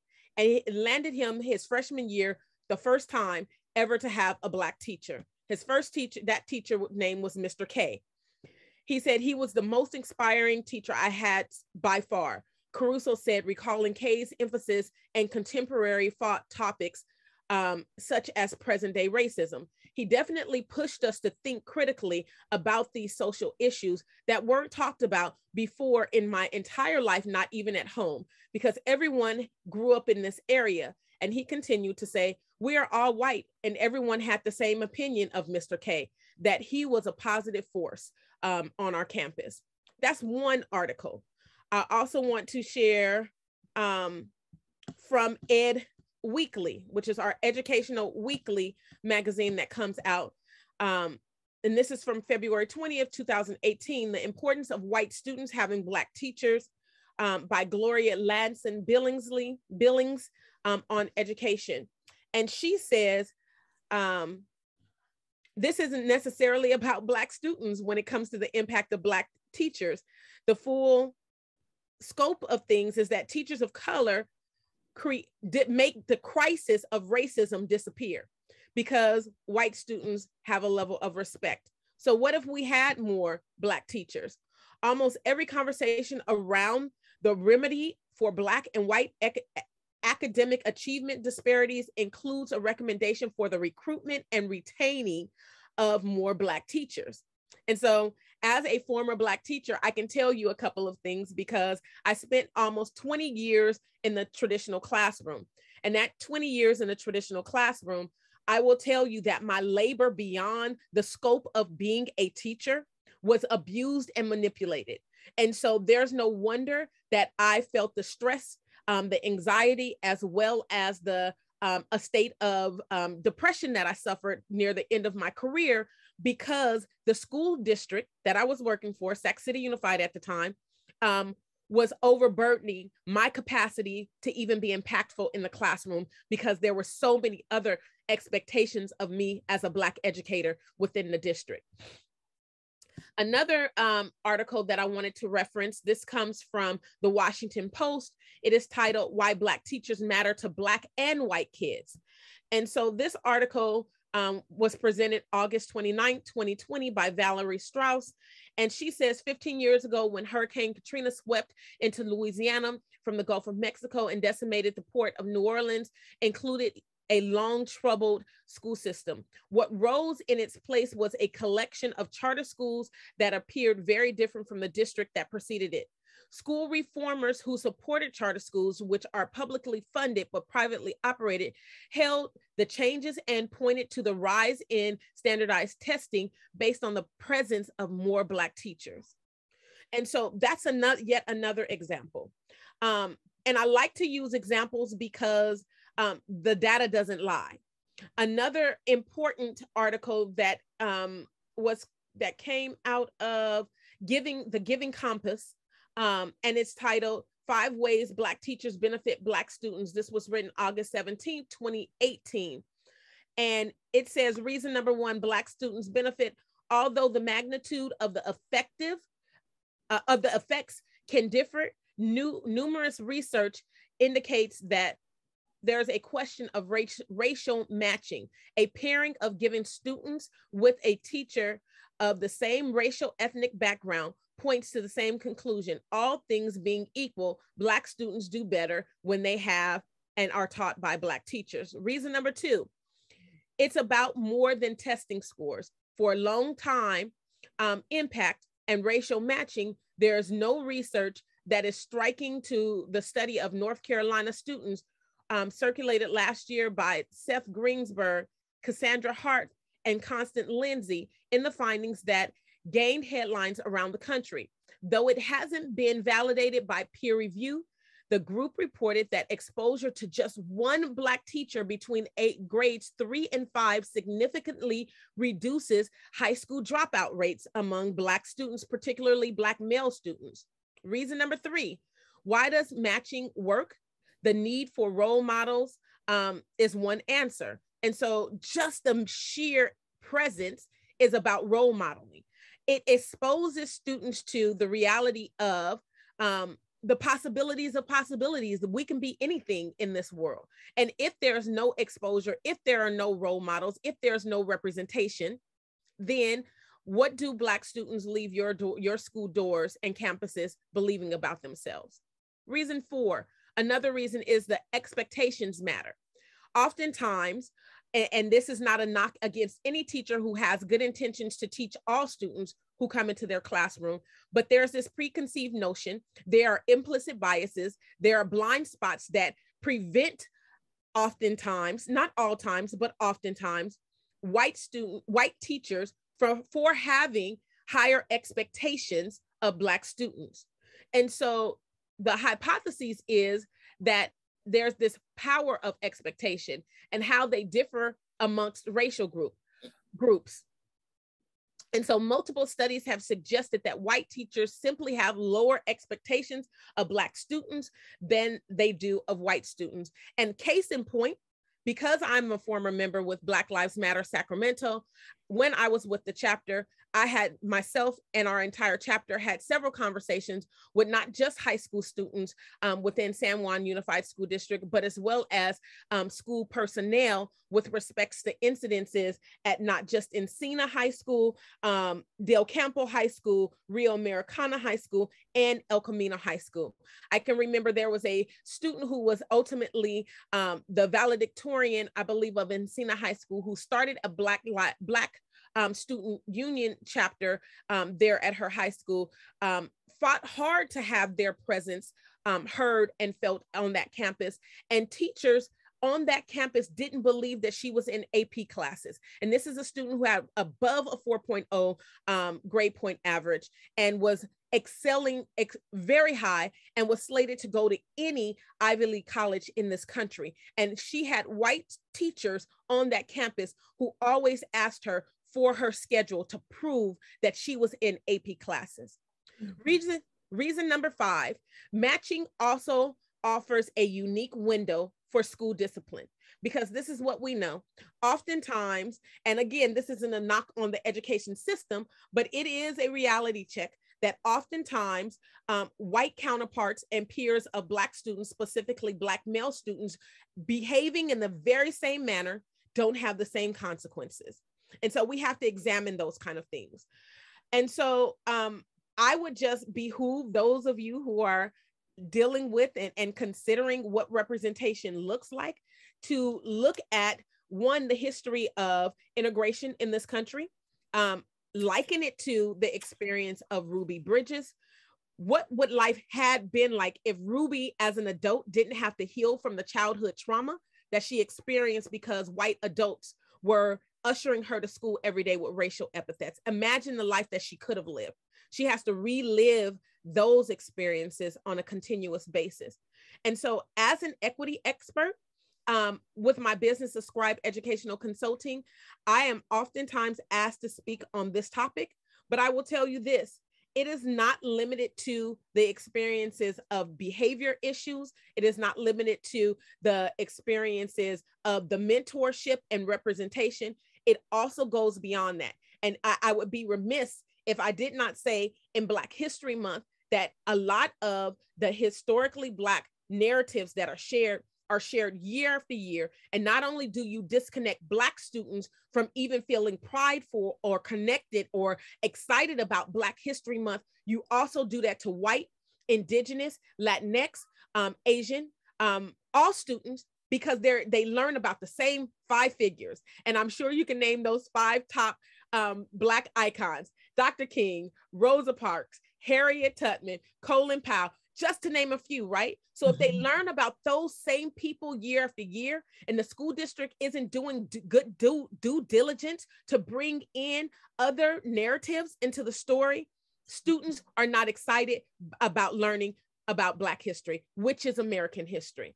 And then I'll leave you with this final thing, and that is there should be an audit of not only all policies, but a challenge to the climate and culture on any school campus that allows for racist practices, implicit biases to manifest themselves in a negative way. Because one of my jobs, or 2 of my jobs, I should say, as an equity expert, is to hopefully provide tools for organizations like San Juan. I work with the Roebler School District. I will work with Rosemont High School and Sac City Unified School District, United Way, several organizations, corporate, nonprofit, and education. And here's the challenge that I give all people in education. Imagine a world where our young people can leave your schools, not having to heal from their childhood traumas, and specifically those childhood traumas associated with racism. So I liken myself to a debt collector because my ancestors, unfortunately, were forced to live through the traumas. I am in my 50s now. I was forced to live through these traumas. My oldest child is 27. He was forced to live through these traumas. And my expectation is that my youngest, who is 9 years old, doesn't have to continue to live through these traumas experienced on school campuses around this country. Mm-hmm. The last resource that I want to share with you is this book in regards to Black Lives Matter at school. It is, when I was with Black Lives Matter, educators around this country got together to create curriculum so that no teacher across this country could have an excuse of why not to teach responsible, respectful, and intelligent curriculum about the Black lived experience. Yesterday in the news, we heard about a preschool teacher teaching a lesson of blackface, where she gave her preschool students a paper plate, told them to draw a blackface, and then put it on their faces. How inappropriate, how offensive. And the response from the school, this preschool, a monastery school, was to, one, fire that teacher, but not look at the curriculum. They didn't blame the curriculum. They just said the curriculum wasn't taught well. And I call foul to that, because not only was that curriculum offensive, the apology shouldn't be if someone was offended. There should never be an if or a but when someone is acknowledging harm that happens in community. And so I would just urge you all, if you are interested in decreasing suspension and expulsion rates and looking at equity across the board for this district, to really take a look at representation. If you are wanting to have a social, emotional, culture, and climate change within your district, look at representation. If you are wanting to take steps forward that is inclusive, and inclusive doesn't just mean we're crossing our T's and dotting our I's and checking off the boxes that my teachers went through, my staff went through DEI training. No, this is really and truly about a culture and a mindset shift. And we have to teach children from age kindergarten about race. It is imperative that we start doing this now. And then finally, and I'll leave you with this, creating an anti-racist school learning environment is not just good for the students that leave your doors. It is good for their families. It is good for your community. And it is good working ethics for your working environment. And so that's what I would say in respects to why representation is important on any school campus. Oh, thank you so much, Ms. Lewis. That was wonderful. Does anyone have any questions for Sonia at this time? I know this is a hard conversation, and so I'm sure that many people are uncomfortable, but it's okay to be uncomfortable for us to have these conversations to move forward. Amber? Sorry. Amber, you can come off of mute. Sure. It sounded like someone else was going to hop in there. No, if they could raise their hand first. So go ahead, Amber. Okay. I really appreciated, son, sorry. I don't know if you can hear him in the background. I really appreciated your opening and just kind of acknowledging San Juan and the sort of, for lack of better words, reputation that the district has for being a very white district, and the very real experiences that our students have had. I particularly have been blown away by some of the things that I've heard at Rio Americano. And I wonder, I guess, less focused on the students and more so about teachers. I find that, their white fragility is real. And I think in schools, there's this very fine balance of wanting to present as a team and administration have the staff's back in a way that it comes across as being dismissive of the experience of Black students and Black families. And what do we do? Like, how do we get that to the surface of that? Needs to be a conversation that's addressed, because it is impacting the culture and climate that is felt on campus for Black children and also for their parents. And we can't, I'm sorry, I clearly it struck a nerve with me, but like, I don't know, what do we do about that? I've also been vocal in previous meetings about philosophies of some of the leaders in the school district, how we've seen the way that their school sites have played out, and then being promoted to higher positions within the school district. And what message does that send, and how does that thinking sort of trickle down into the way that we're seeing things kind of play out for our students? Like, I don't know how to bring that up and bridge that when there's so much choice that's afforded to teachers and staff around what equity trainings they can or cannot participate in. It's frustrating. So it's extremely frustrating. And I just want to honor you in this moment for even having the courage to present this, because these are experiences that sometimes get silenced and erased and ignored or othered, right? And so here are a couple of things that we have been seeing, especially post George Floyd. Unfortunately, I've been doing equity work in the Sacramento area for over a decade. And so while I've been talking the talk of we need to have culture and climate change on school campuses all across this county and state, here's the reality. We live in a very, what seems politically to be a very blue state, but we are really and truly guided and dictated by very red policies. And so that means it's time for every school board to up the ante and do an audit of policies and procedures within their district. That audit looks like seeing where the needs are being met, seeing where the gaps are, the real gaps, right?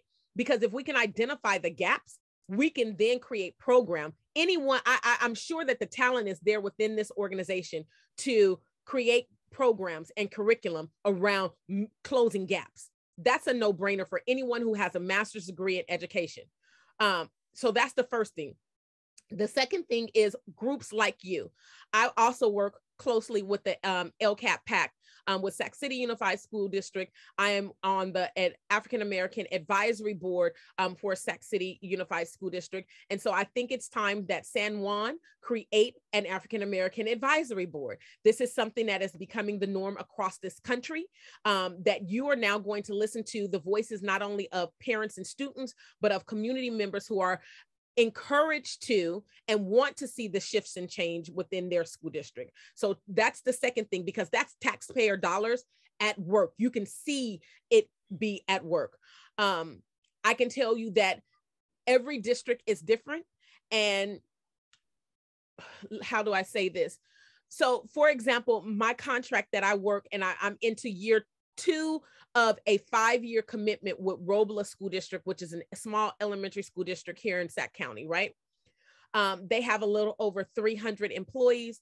The first year of our anti-racism resilience training, all staff at every level, all, not just teachers, not administrators, we're talking about cafeteria workers, bus drivers, hall monitors, all staff. If you got a paycheck from Robles School District, you are required to participate in a once-a-month anti-racism and resilience training led by myself and a professor that's at Sac State. Now, here's the thing, the data that came out of that, 78% of their staff, and we're talking about a little less than 300, 78% said that they would do it again. They would sign up for being forced to attend said trainings. Going into the second year, it's not mandatory, but those employees who do participate, they have some incentives. And so districts have funding. And I don't want, San Juan is a resource-rich district. It is one of the more resource-rich districts in our county. And so you have to use that to your advantage as well. So if we are talking about who you're paying to come in to lead these trainings, making sure that they are not individuals outside of your area and don't understand the scope of the local scheme of things. I think that is incredibly crucial. When you bring people in from the Bay Area or Los Angeles or across the country from Boston, like St. Francis did when they had their, racial debauchery that was brought to the public attention earlier this school year. They brought someone in from Boston, Massachusetts, instead of organizations like myself. And that's not me saying that I should be given the job to work with certain schools that are here locally. It's just saying that you should pick people who are right in your backyard, who understand the dynamics of the culture of this region. So those are two things that I would highly recommend. Use this LCAP team to really dig deep on where the gaps are, and then make those recommendations that lend to an unsurfacing of an audit, so to speak, of where the gaps lie, so that we have to begin to manifest real change for students who are the most disenfranchised. Thank you. April, if you'd like to share or ask your question. I just wanted to ask for her resources, but it looked like someone put them in the chat. And then also you had mentioned a curriculum or something. I was wondering if you could share information on that. We recently had my son's IEP meeting, and I always have my son, because I'm trying to teach him self-advocacy and stuff, any concerns that he has. And his number one concern was the racism on campus and people using the N-word and things like that. So it's documented in his IEP. So I'm like, if we have good recommendations on stuff that the school can use to start implementing, like that kind of information, I'd like to be able to share it. Absolutely. I'm putting the name of the book. It is An Uprising for Educational Justice, Black Lives Matter at School. And it's not the only resource. You can Google Black Lives Matter at School. It is a curriculum. It is very robust, that has curriculum from K to postgraduate. And so there's never an excuse. I will say that my chapter in particular here in Sacramento, of the chapter members, and we were probably at our height, probably about 40 members, I would say that 60% of us had a bachelor's degree.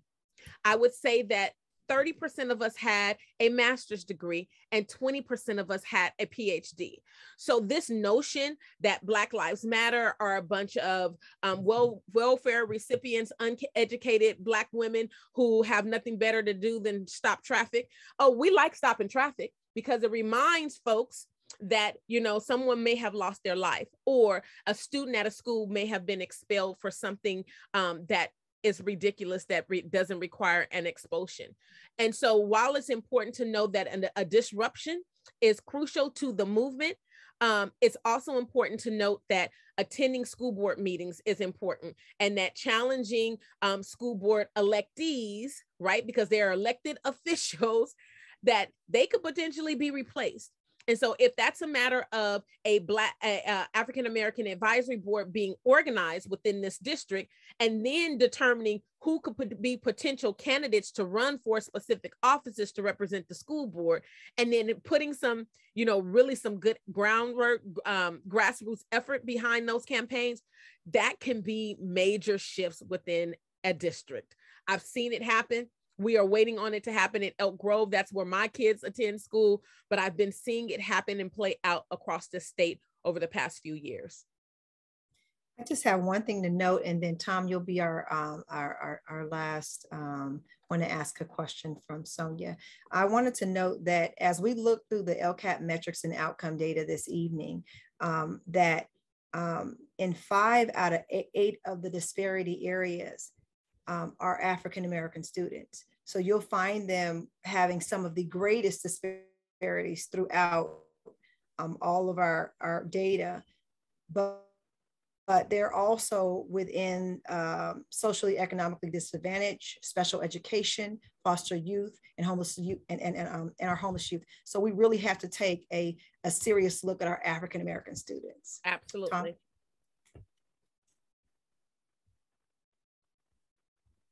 Take yourself off of mute, Tom. Oh, thank you. Okay, yeah, I'm glad that you referenced the LCAP metrics and outcomes data, because on page 2 of that document, we do have staffing ethnic diversity. And this is probably more of a question for staff. I appreciate the idea of connecting locally for the expertise of what's needed for ethnic diversity. So I guess my question is, have teachers in the San Juan School District that are Black teachers, that are teachers of color, have we connected with them to ask them what would make San Juan a more attractive, or what they could do to help attract more teachers of color, more Black teachers, to increase and to move that metric to increase the diversity so it comes closer to matching the student diversity? I love that question and the direction that you're going, Tom. It's crucial. One of the tools and techniques that we use in this equity work is we do affinity grouping. And within an affinity group, folks who feel comfortable speaking about the same issues that impact them on a social emotional level when they come into their working environment, kind of demystifies the harm or trauma that they might be experiencing. And so gathering individuals who are in the African diaspora, be them Black, African American, or immigrant, right? Those experiences, those opinions and voices are valuable. And so it would behoove you not to tap on the talent that already exists within your district. And the way that I see some of those things playing out is, Black folks love to congregate around food, and I'm talking about the cultural norms of who we are as people, right? I mean, and that's just not Black culture. I'm just saying, if you're going to have a meeting and you're going to expect for Black folks to show up after hours and, to give some extra work, there has to be some incentive in it. It's challenging enough showing up to work in white spaces where it's not a lot of you on a regular basis to then not have, some comfort to that gathering. And so I say that, not as a jab to who we are culturally. And other cultures have that as the same. Food is something that, we all love. But in having these meetings, there also has to be a sense of trust that this is not going to be something that's going to be here today and gone tomorrow. Because Black women in particular, we can see BS coming and going. And we can say, oh, this is this new thing that they're doing. And you're going to call on me for my labor. I'm going to give you my labor. You're going to tuck it away and put it into a nice written up report, and it's going to sit on the shelf. And then you're going to report out to the district at a district school board meeting, and it's going to say, oh, we have these gaps and we need to do this, and nothing gets done. And that is emotional labor. And I say that not only is it emotional labor, it is violent labor. It is expecting someone to show up for you and you don't show up for them. And that causes stress, that causes anxiety, that causes all of the mental and emotional health crises. We've seen it firsthand during COVID, where mental health and self-care have been highly talked about during this time period. And I would just say that if you're going to do something, to tread lightly and make sure that you have folks that they trust in the room to make sure that it is handed off in a way that, that there's some trust that's there. It requires some relationship building. Yes, I agree. Well, at this time, I want to thank you, Sonia Lewis, for just coming, sharing with us, exposing the elephant in the room. For us, this is the beginning, and we will take all the information that you shared, and we are going to have further discussion about it. And we hope that you'll come back again after we've kind of digested some of this information and figure out how we might want to utilize it. But we really appreciate you for coming into our space and sharing your wealth of experience. Absolutely. It's my honor. Let me know. I'm here and I'm available. Thank you so much. All right. So at this time, we're going to move on to our committee business.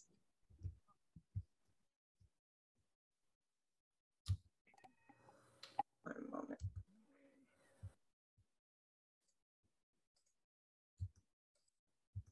If you could pull it up, Laura.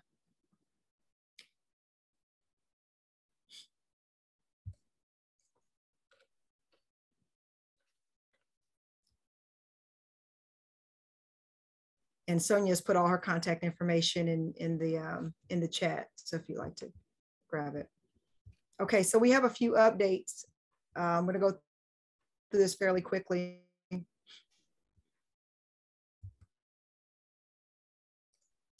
went black. What happened? Okay. So the bylaw concerning student chairperson elections was adopted at the January 25th board meeting. Can everyone hear me?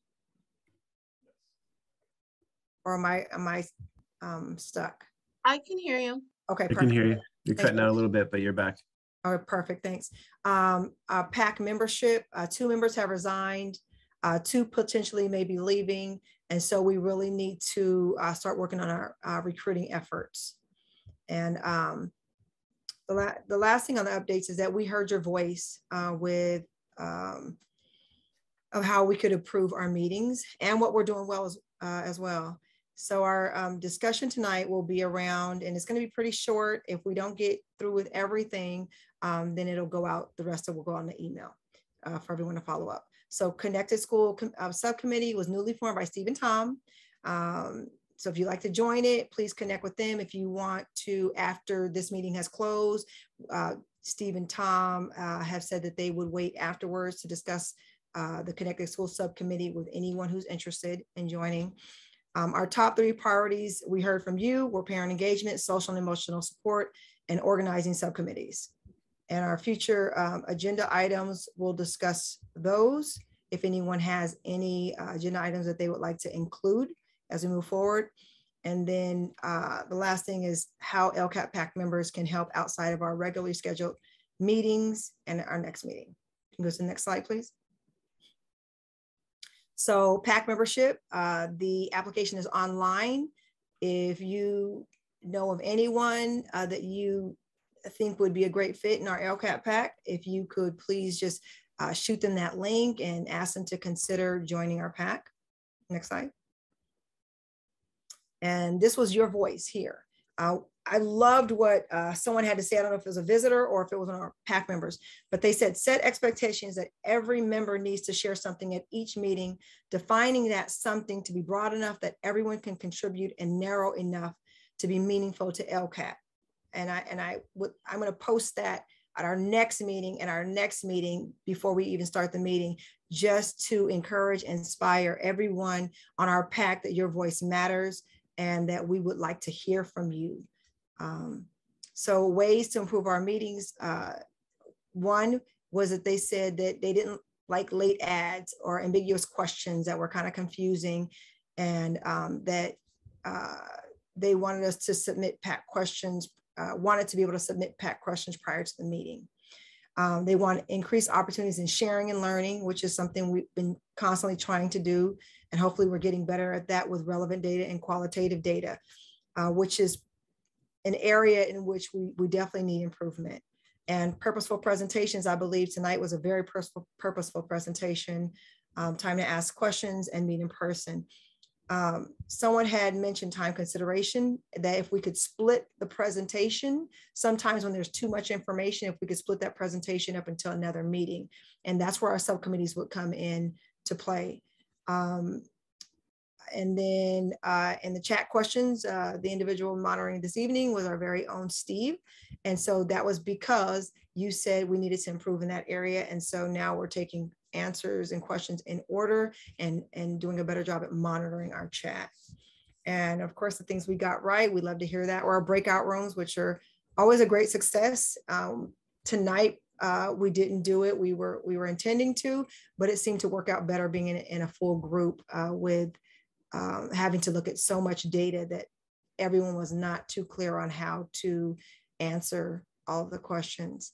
And then new information as we provided tonight, and meeting preparation. So we hope that we're still continuing to do those things. And someone had said, I felt more open to discuss and have my voice heard. So we just love to hear that. Next slide. So our Connected Schools Committee, which was formed by Steve and Tom, is about parent engagement, pupil engagement, and school climate. So if you're interested, please join and contact Steve at srubens@gmail.com. And here are our top 3 future agenda items. They are parent engagement, social and emotional supports, and organizing subcommittees. This was based off of everyone who had responded. We're not limited to these 3 top agenda items, but these are the 3 that were voted on that had the most votes. And so we would like to begin here. Next slide.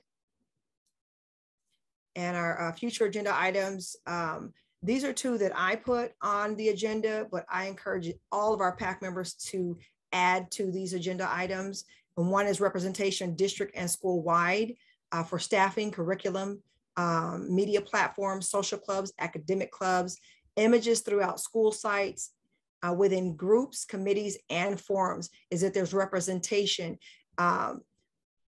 specifically for African-American families, but also for all other English language learners, representation for our homeless youth, representation for our foster youth, and also for our special ed students, because representation looks different in all of those groups.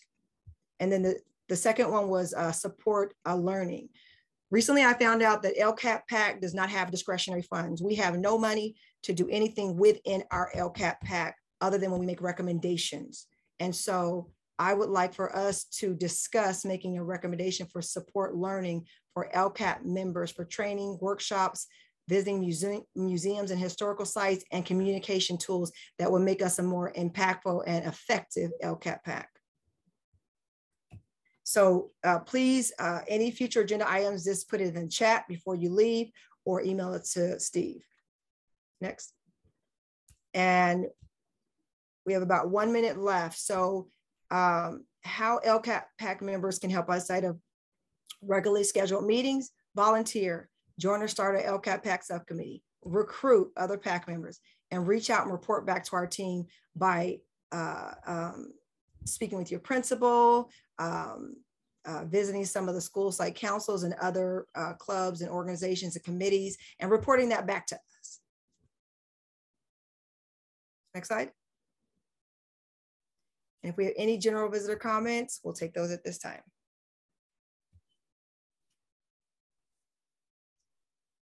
Okay. Yep, I think we're okay, good to go. So I think we're done for this evening. I want to thank everyone for your time, for your hard work this evening. This was definitely a working meeting and we got a lot of work done. We still have so much more work to do. I would like to encourage everyone that prior to meetings, please look at the information that we send out. Please come prepared. Can we have April has got her hand raised? April, would you like to, there you go. At our last meeting, I had asked about, it was brought up like volunteering on like the school campuses, and I don't remember who the representative from the board was, but they said that they do allow volunteer on campuses even with COVID, but there's like some parameters around it, and they said they'd get back to me, and I never heard back, and I'm not sure who to reach out to about that. We can do follow-up, April, and then get back to you. Yeah, April, I did request out to the schools that they contact you. So that's something I'll follow up on if you have not received a contact. Okay, thank you. All right, thanks. What I got, April, on that is it's dependent on the classroom teacher if they want to let you in the classroom at this point. And it's changing right now. So Melissa will probably be able to update you on the most current, but that's where we're at right now from what I understand. Okay. Well, thank you, everyone. And we are going to end this meeting at 8:31 p.m. Thank you so much. And again, we can always communicate via email. Just send us emails if you have any questions in between time from our next meetings. Thank you so much. And thank you so much, Sonia.